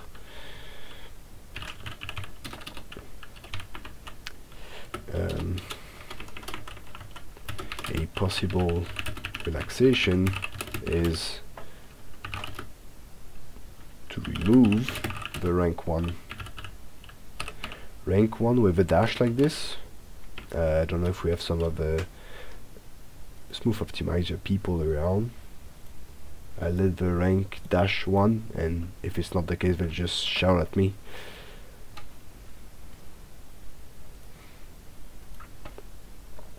Okay, so a possible relaxation is to remove the rank 1, yielding the following problem.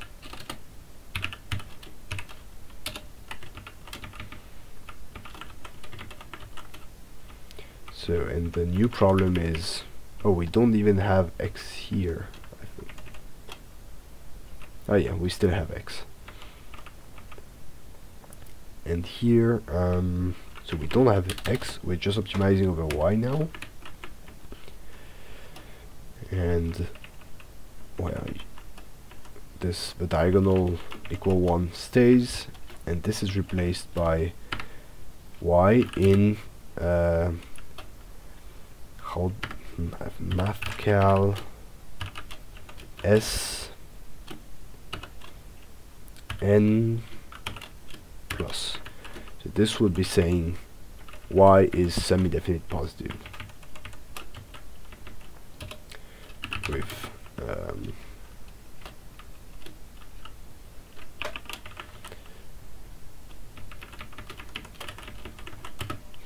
y implying the set of semi-definite positive semi-definite matrices.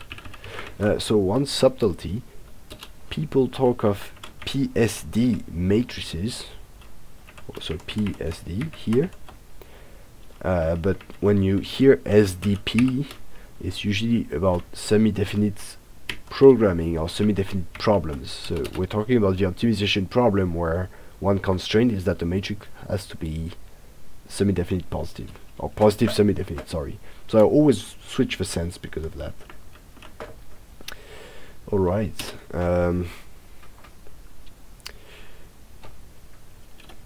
So one can, such model can be represented, can be created in JuMP, can be implemented in JuMP, and solved using solved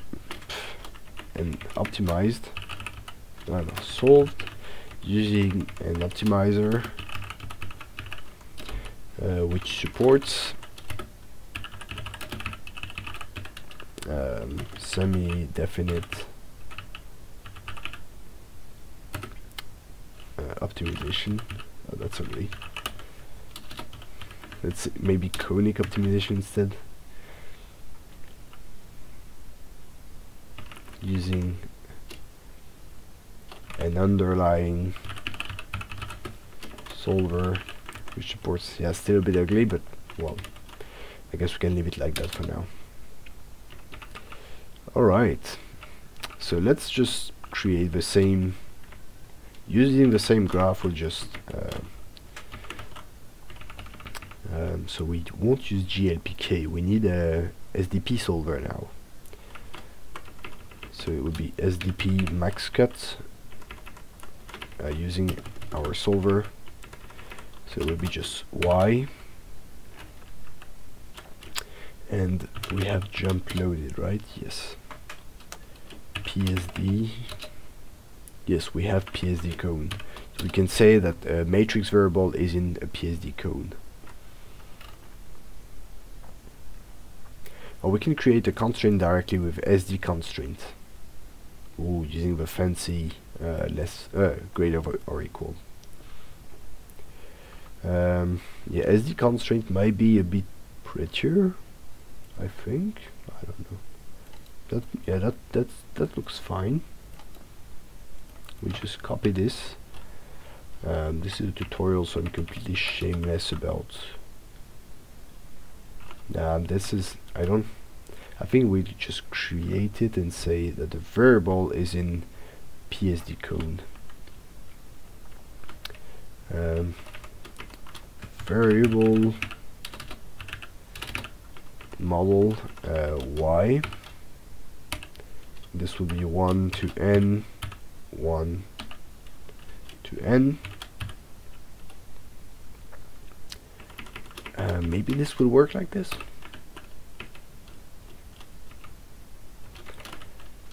So if I create a model, so it's a jump model, and then I create that. No, it doesn't like that. A nonsense. Okay, it doesn't recognize the character in PSD code. Oh, that works. Okay. So we can create a variable y that's directly constrained to be in the PSD, so positive semi-definite code, which is a code not in the geometric sense but in the algebraic sense, so if you are not familiar with it. So yeah, the positive semi-definite matrices form a cone, and it's relatively easy to verify. I'm not gonna do it, but yeah. So now, yeah, what I wanted from a back to a software point of view, I wanted a solver that can tackle such semi-definite problem, and we have ECOS, for example. Why not use SCS? The two could be good. I think I was recommended by some German maintainers to use SCS, so we could use SCS. SCS.optimizer. And I think we were using some special parameter for it, so I'm gonna go to script and EG and look how they did it. SCS dot. Yeah, they usually use verbose to 0, but I guess we can cope with verbose not 0 for now. Yeah, I'll just use that. Oh no, that's mine. Okay, great. You know what, let's just leave it verbose for now. We'll just print everything and then remove verbose when we see it's too crazy. So model with this optimizer. So the model is called SDP Maxcut. And then the only constraint will be, well, the only constraint that's not there yet is for I in 1n, y of I is equal to 1. Okay. And the objective, let's not forget that, because that's the biggest part, I think.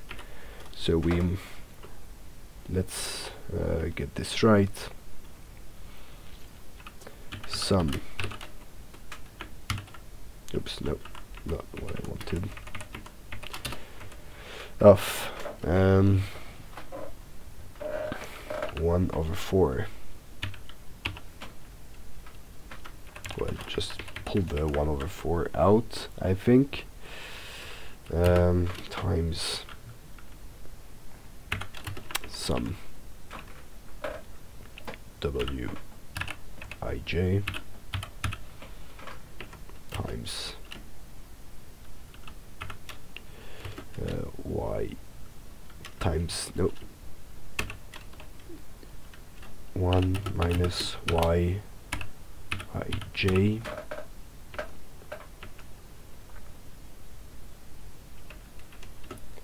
for I in 1n for j, not getting tricked again by the for comprehension with a comma, for j in 1n. Cool. I think we're good here. So one thing we could do, if you notice, there's a constant term in the objective. We could remove it, but the nice thing here is that we keep a complete equivalent between our reformulated problem, or yeah, we keep an equivalent of the objective of what the objective means between the reformulated problem and the initial problem. I didn't want to do that. Okay, so we optimize it, and I think since it's a relaxation, the objective will always be greater than 6, greater or equal to 6, and then we show it. And there we will get something that might be fractional, and that might not be perfect. Okay. Right. Did we define the graph here? Yes. What do we... Oh, we didn't import SCS, of course. CS. So this will precompile it. I don't think it's going to be too long, I hope. Alright. This looks fine. Creating the model, adding the variable, adding our constraint, which is the diagonal constraint.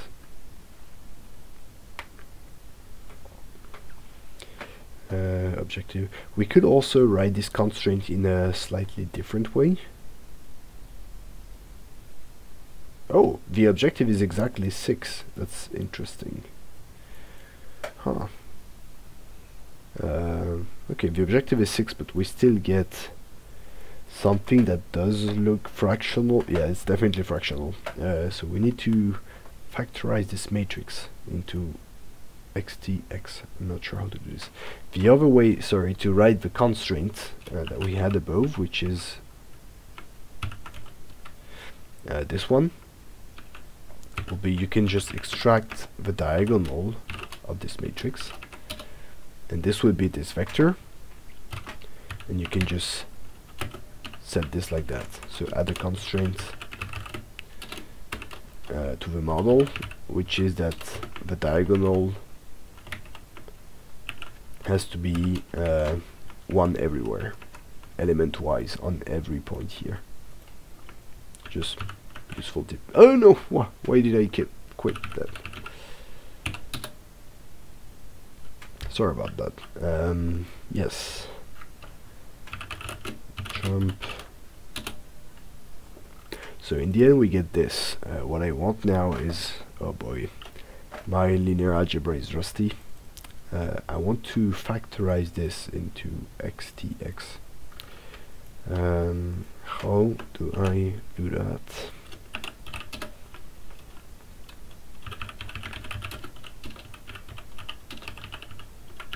Take one.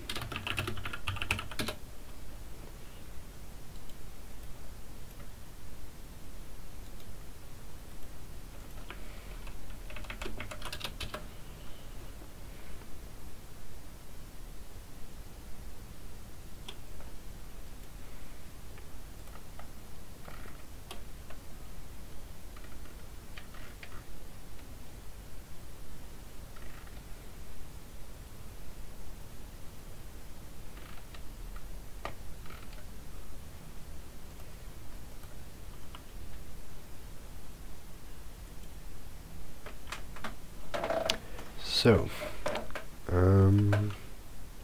we do have something, and what I want now is to factorize this matrix into a form x transpose.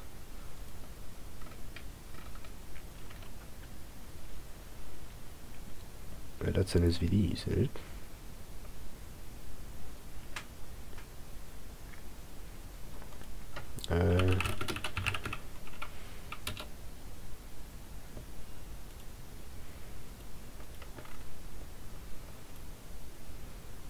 So my matrix value was that. Maybe equal that. Okay.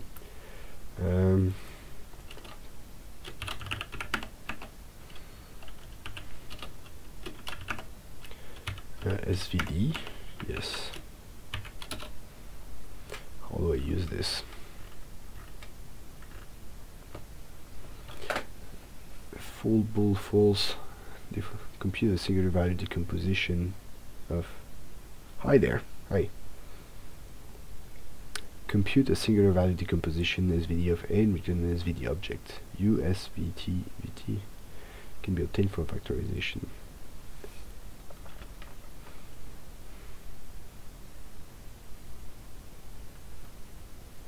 Okay, let's try that.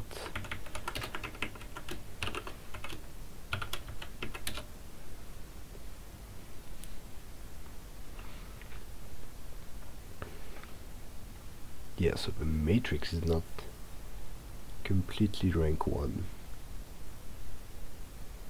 If you can say this is 0, this is a rank 2 matrix, which is not too bad. And now I want to get, how do I get something that's the closest possible to x, such that x transpose minus the y values is as close as possible to 0. My linear algebra is awfully rusty.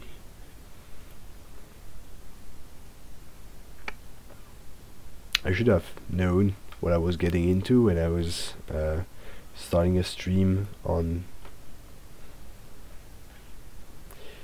semi-definite optimization. Ah yes, finally someone helping me in the chat. Yes, so this is so the SVD object is this.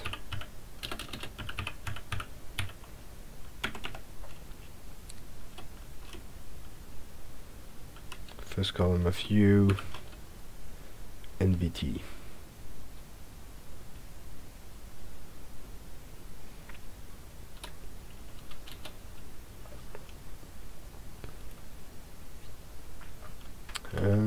Alright, yeah, thanks a lot for the help.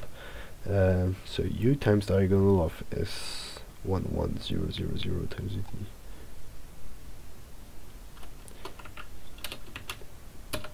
I'm just checking what the values are. Alright. S obj.U times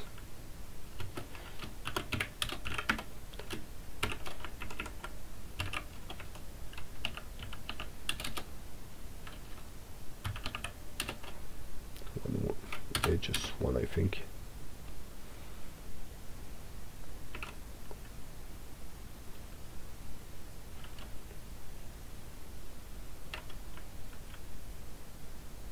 Alright, yeah, S obj is a bit of an ugly one.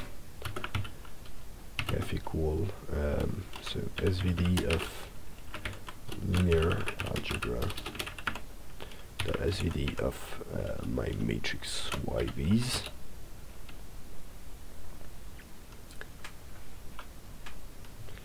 And then so when you say the convention is in linear algebra, okay, you mean the package linear algebra. Thanks a lot. Right, so F U multiply this by diagonal, or it's just a matrix of zeros plus middle math, sorry for the name, zeros. So U is a 6 times 6, so 6 6.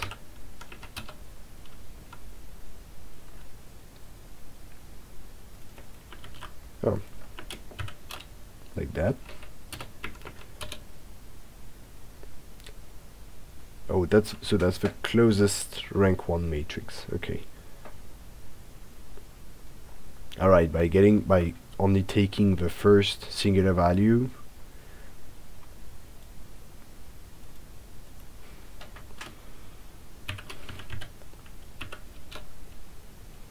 oh, you mean SVD, okay, SVD this singular value, yes, there's just one, which is the same as the first one, and the others are really closer to 0 than what we had before. Okay, cool. Alright. And so it means it's the first column of U, which is here my my vector, if I'm not mistaken.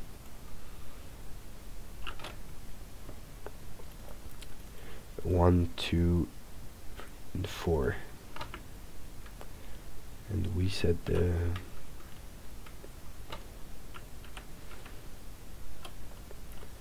I'm gonna reopen to check 1, 2, 3, 1, 2, 4.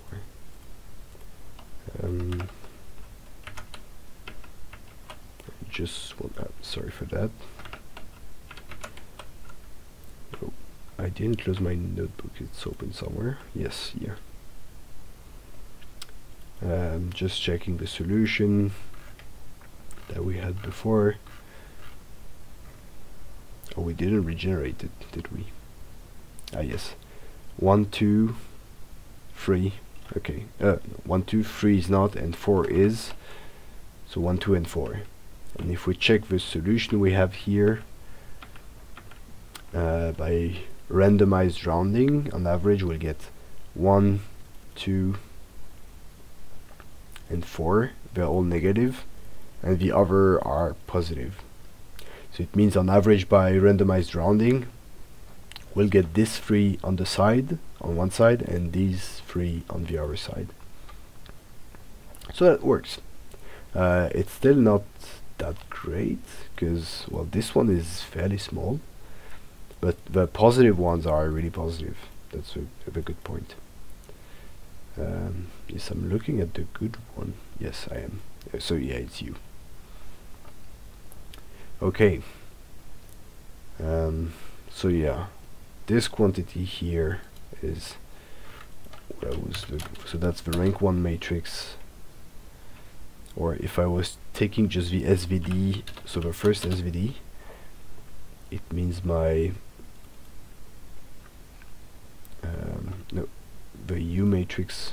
Yes, the U matrix was the one that was interesting, and it's the same U. The first column is the same as what we computed with the rank 1 matrix. So what we get here is minus 0, 1. So these 3 are negative, and they're supposed to be in the same cluster, so 1, 2, and 4. And these 3 are, well, for this one, really well positive, and they're on the good side. So it's a victory. So we get, if we randomize the a rounding to -1 or +1, we would get on average the good answer here. So f.u first column. All right.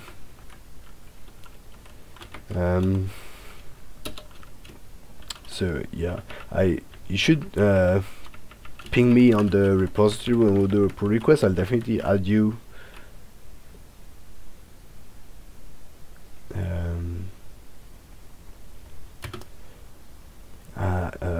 Yeah, I answered to that. But yeah, ping me on the repository on the pull request, and I'll definitely add you as a co-author for this tutorial, because I would have dug for way more for finding this.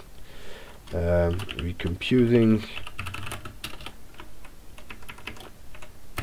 the vector.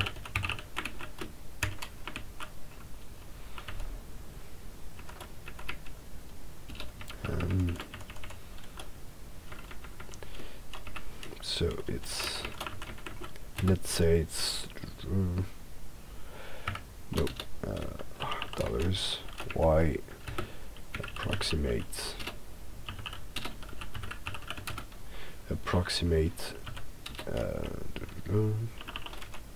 x transpose.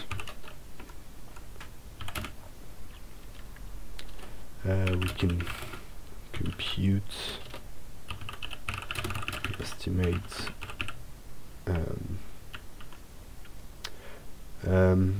Looks like the u vector is trying to approximate, so our solution vector times sqrt 1/5. I wonder if 1 isn't neutral in this. I mean, if having 1 on one side or on the other side is not equivalent, because if that's the case, it would make sense for the value of the first vertex to be indifferent to being 1 or -1. So we'll check that after.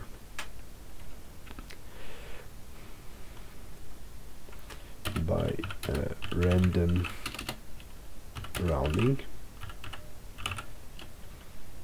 randomized rounding, and I think here to do add paper, because there's, I mean, this has been investigated a long time ago, and there's a reference paper for this from the 90s.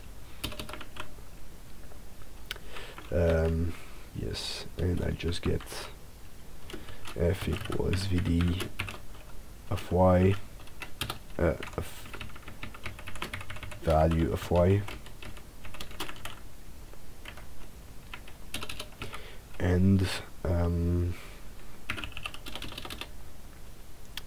x hat. Yeah, I'm not sure I like writing it like this, but well, x hat equals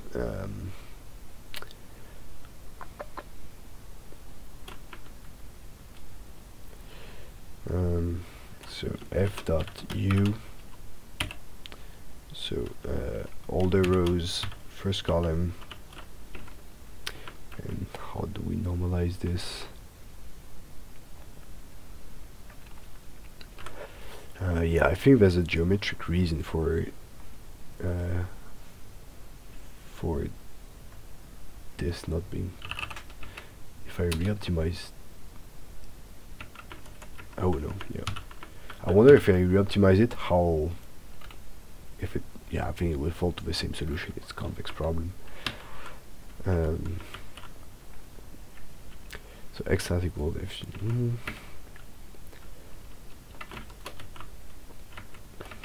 This is unnormalized,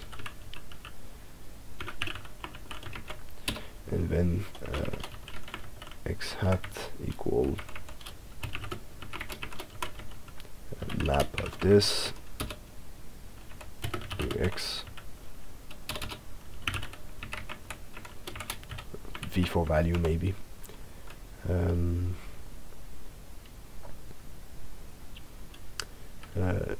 V smaller or equal to 0,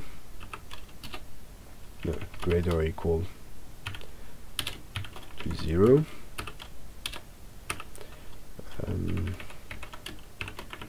This is false or true, which is equivalent to 0, 1 times 2 minus 1. So this is resetting everything to -1, 1. But we could also leave it to times 1 to get something that's 0 or 1. Yep, welcome. It was nice to have you. Alright, so we have our x hat, and we'll show the common solution of x hat and jump.value of the x of the linear problem.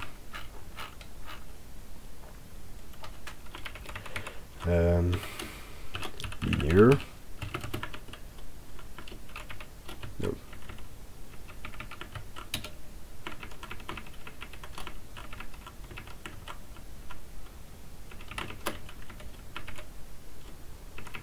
So we don't need that. So I'll zip them together and collect that thing. Collect of zip of x linear and x hat.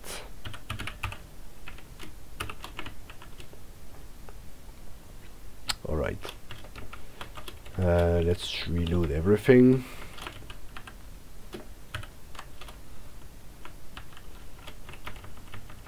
And first use the first model, so load the graph that we don't need.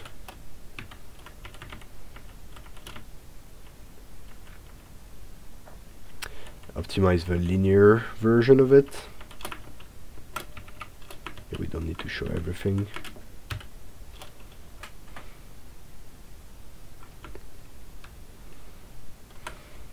What time is it? Oh yeah, we've been at it for some hours now. So that's the linear version of it. And then what, the linear integer version of it.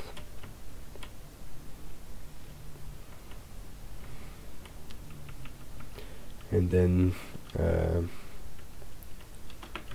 this one. Ah, I didn't import SCS.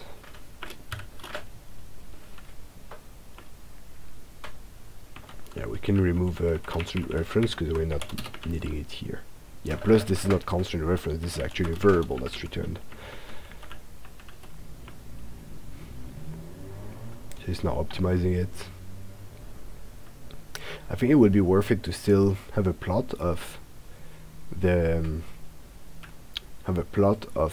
time taken by the relaxation, by the semi-definite one, time taken by the mixed integer linear version, and then the plot of the accuracy gap if we have a mistake.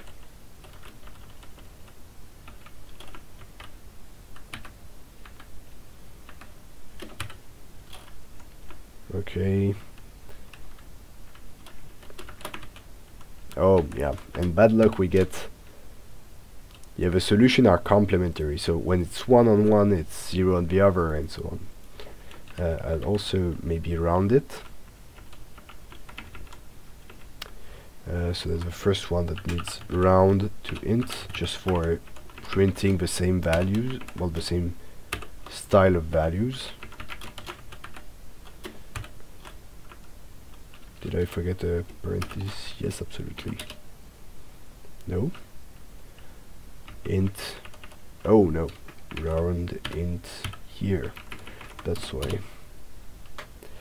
Type no method round integer. Oh no, yes, I need to broadcast that. So this broadcast, for those who are not familiar with Julia, is a function applied element-wise to a collection, usually to an array. Okay, and we get a good solution in the sense that we get exactly the symmetric thing. So if we do 1 minus, again I apply this minus to the whole x hat, and here we're good. Well, that's wonderful. Yeah, I don't think we're gonna get so one test we could add here is either the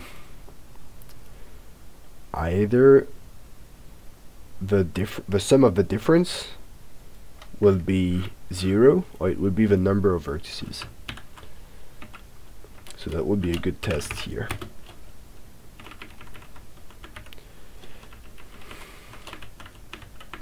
Round minus, so sum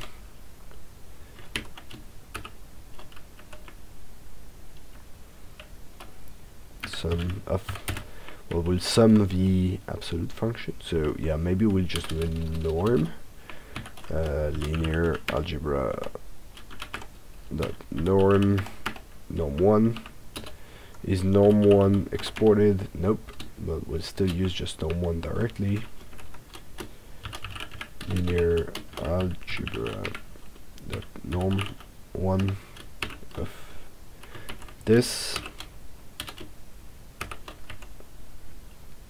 is equals 0, or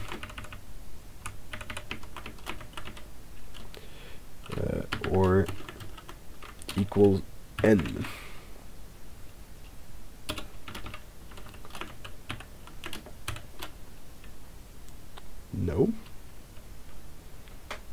Oh, yep. Still, but I didn't correct the rounding problem here. Nope, not that. So round broadcasted with first argument being the type. I want to broadcast a round to integer of this vector. And the same thing here, round broadcasted integer, comma, int linear. And that's not needed.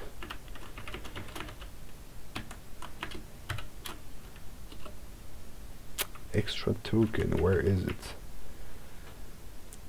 At the end of expression. Huh. Here? Ah, right. There was one left over there. Perfect, yes. And that's this one. Wait. Oh, I completely forgot one here. So if I run the two things here, no. Collect, zip, same thing with round, I'll never learn. And this one's not needed. Okay. Yeah, perfect. Finally we're getting somewhere.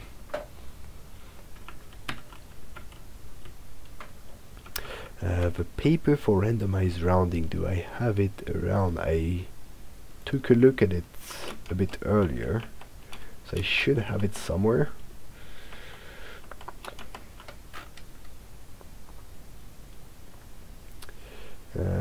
Germans and Williamson, 1995, or Delorme and Polyak, yes, 93. Laplacian eigenvalues and the maximum cut problem. Yeah, that's for introducing a bound on the problem. I think it might be the 95. I'm not sure which one to give. The others seem to be mostly for specific graphs.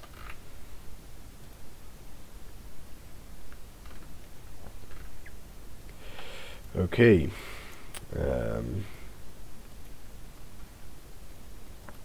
So, is everyone doing alright? I'm not. Did I confuse someone? Are you laughing for the SVD part? I hope not. Not too much. I think we're starting to get good here. I just regenerate everything.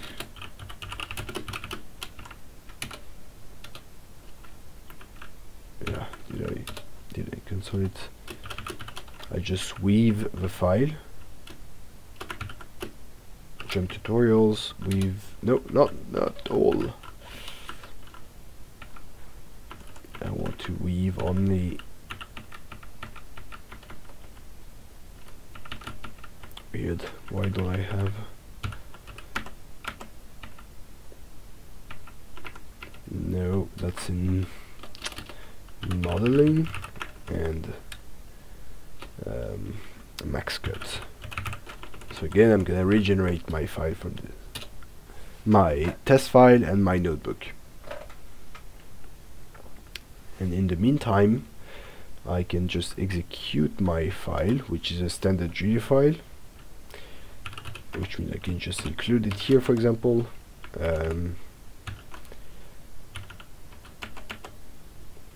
So I'm including my script. It will be in modeling Maxcut.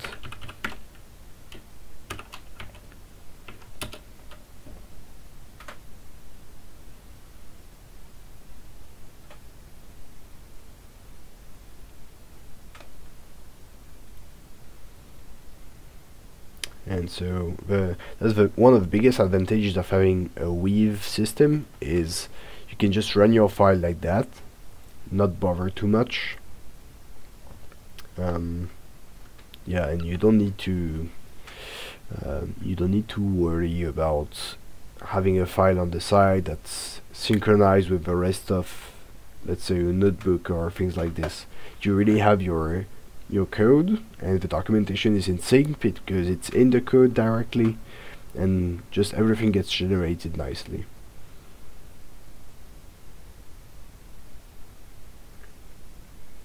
Alright, in the meantime,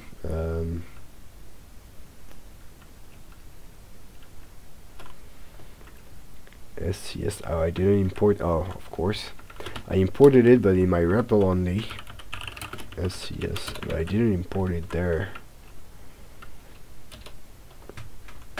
in the script, I mean.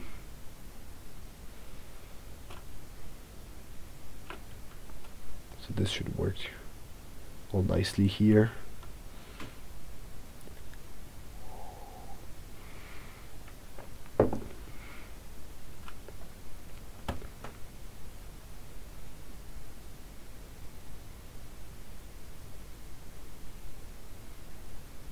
Test passed, okay. So we didn't get any error, that's a good thing, and we have all our tests passing. So I do agree, now that I see it, that SCS is a bit verbose. Although it's nice to see the result and understand what's going on, I will set it just like the others, which is optimizer with attributes, optimizer with verbose at 0. And that's here. Yes, here. Okay. So yeah, with this, if I rerun the script, it will be the same thing with less output. Yes, perfect. Maybe we don't need to show the value y.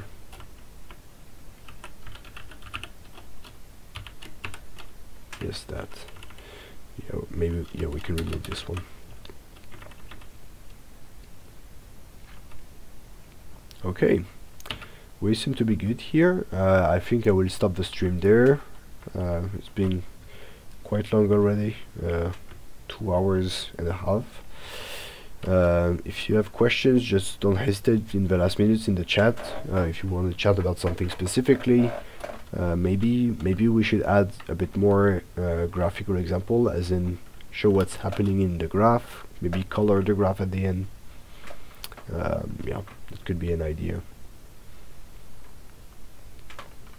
Yeah, I think I will do that now. Just add a quick function in the graph for, yeah.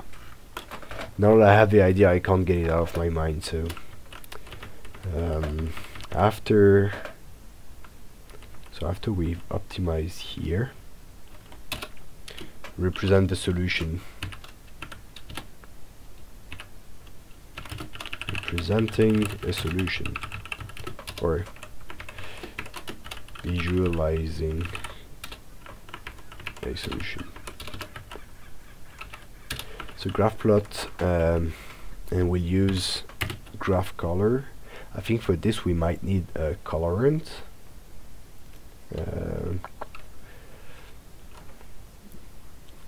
Oh no, thank you for all the help on the SVD part. That would have been awful. So I think I'll just pull the documentation from LightGraph, namely from GraphPlot, and so what do we have here? I want to have a specific color for my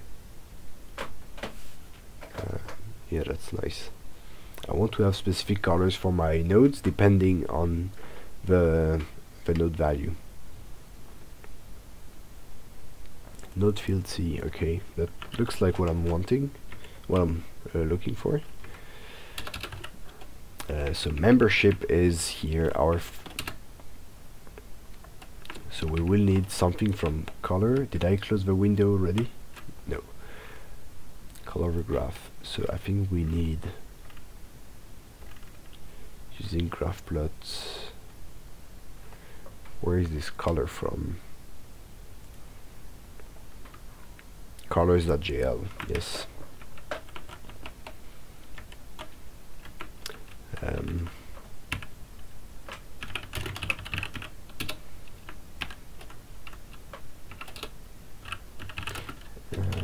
colors, and that will be colorant str.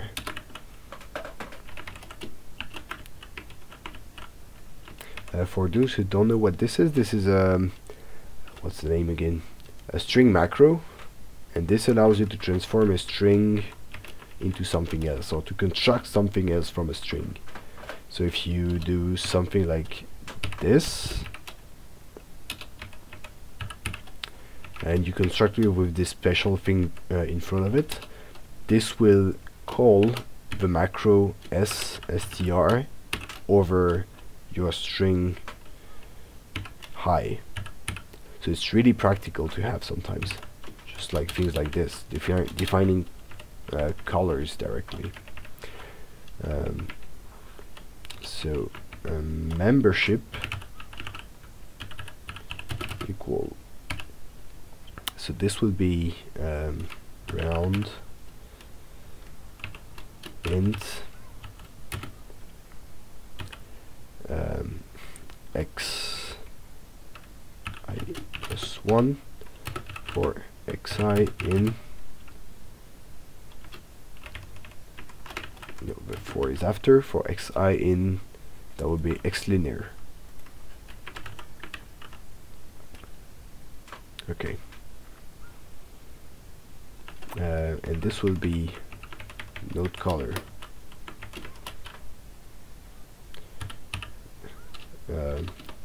All nodes colors round, and this will be node color of this, which will be either 1 or 2.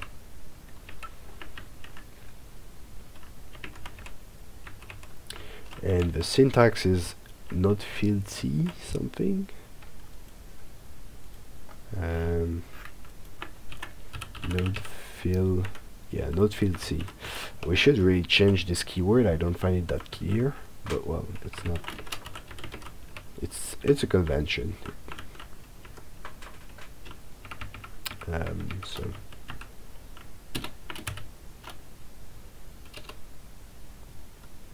yes, I need to plot HTML when I'm in here. So what does it look like? I hope it works.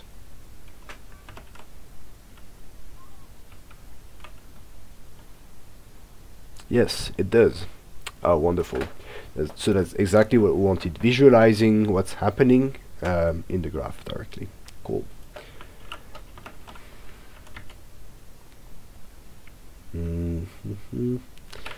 Let's get back here. So this works, which means we'll move this to the top.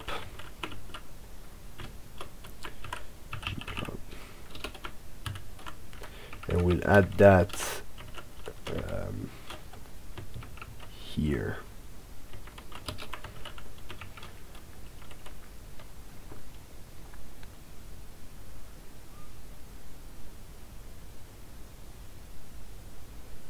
And we add that to that was the x hat, and that was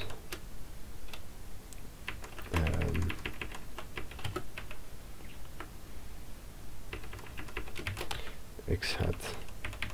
It's xi plus 1 for xi in x hat. Okay, so I think that's it. Now we have a notebook well working. Cool. We'll add just one last thing, promised. Add, so representing the SDP solution, the SDP approximated solution. That would be a title. Okay, yeah, now we can finish. Thank you all for joining, and yeah, if you have questions, reach out on Twitter, in the chat, or anything else. Yeah, on the Slack, on Discourse, or whatever you want, or on the repo directly. If you want to contribute, feel free. It's not my repo, it belongs to the JuMP organization, but I've been playing a bit with it in the last week or so. Alright, See you all, and yeah, wash your hands.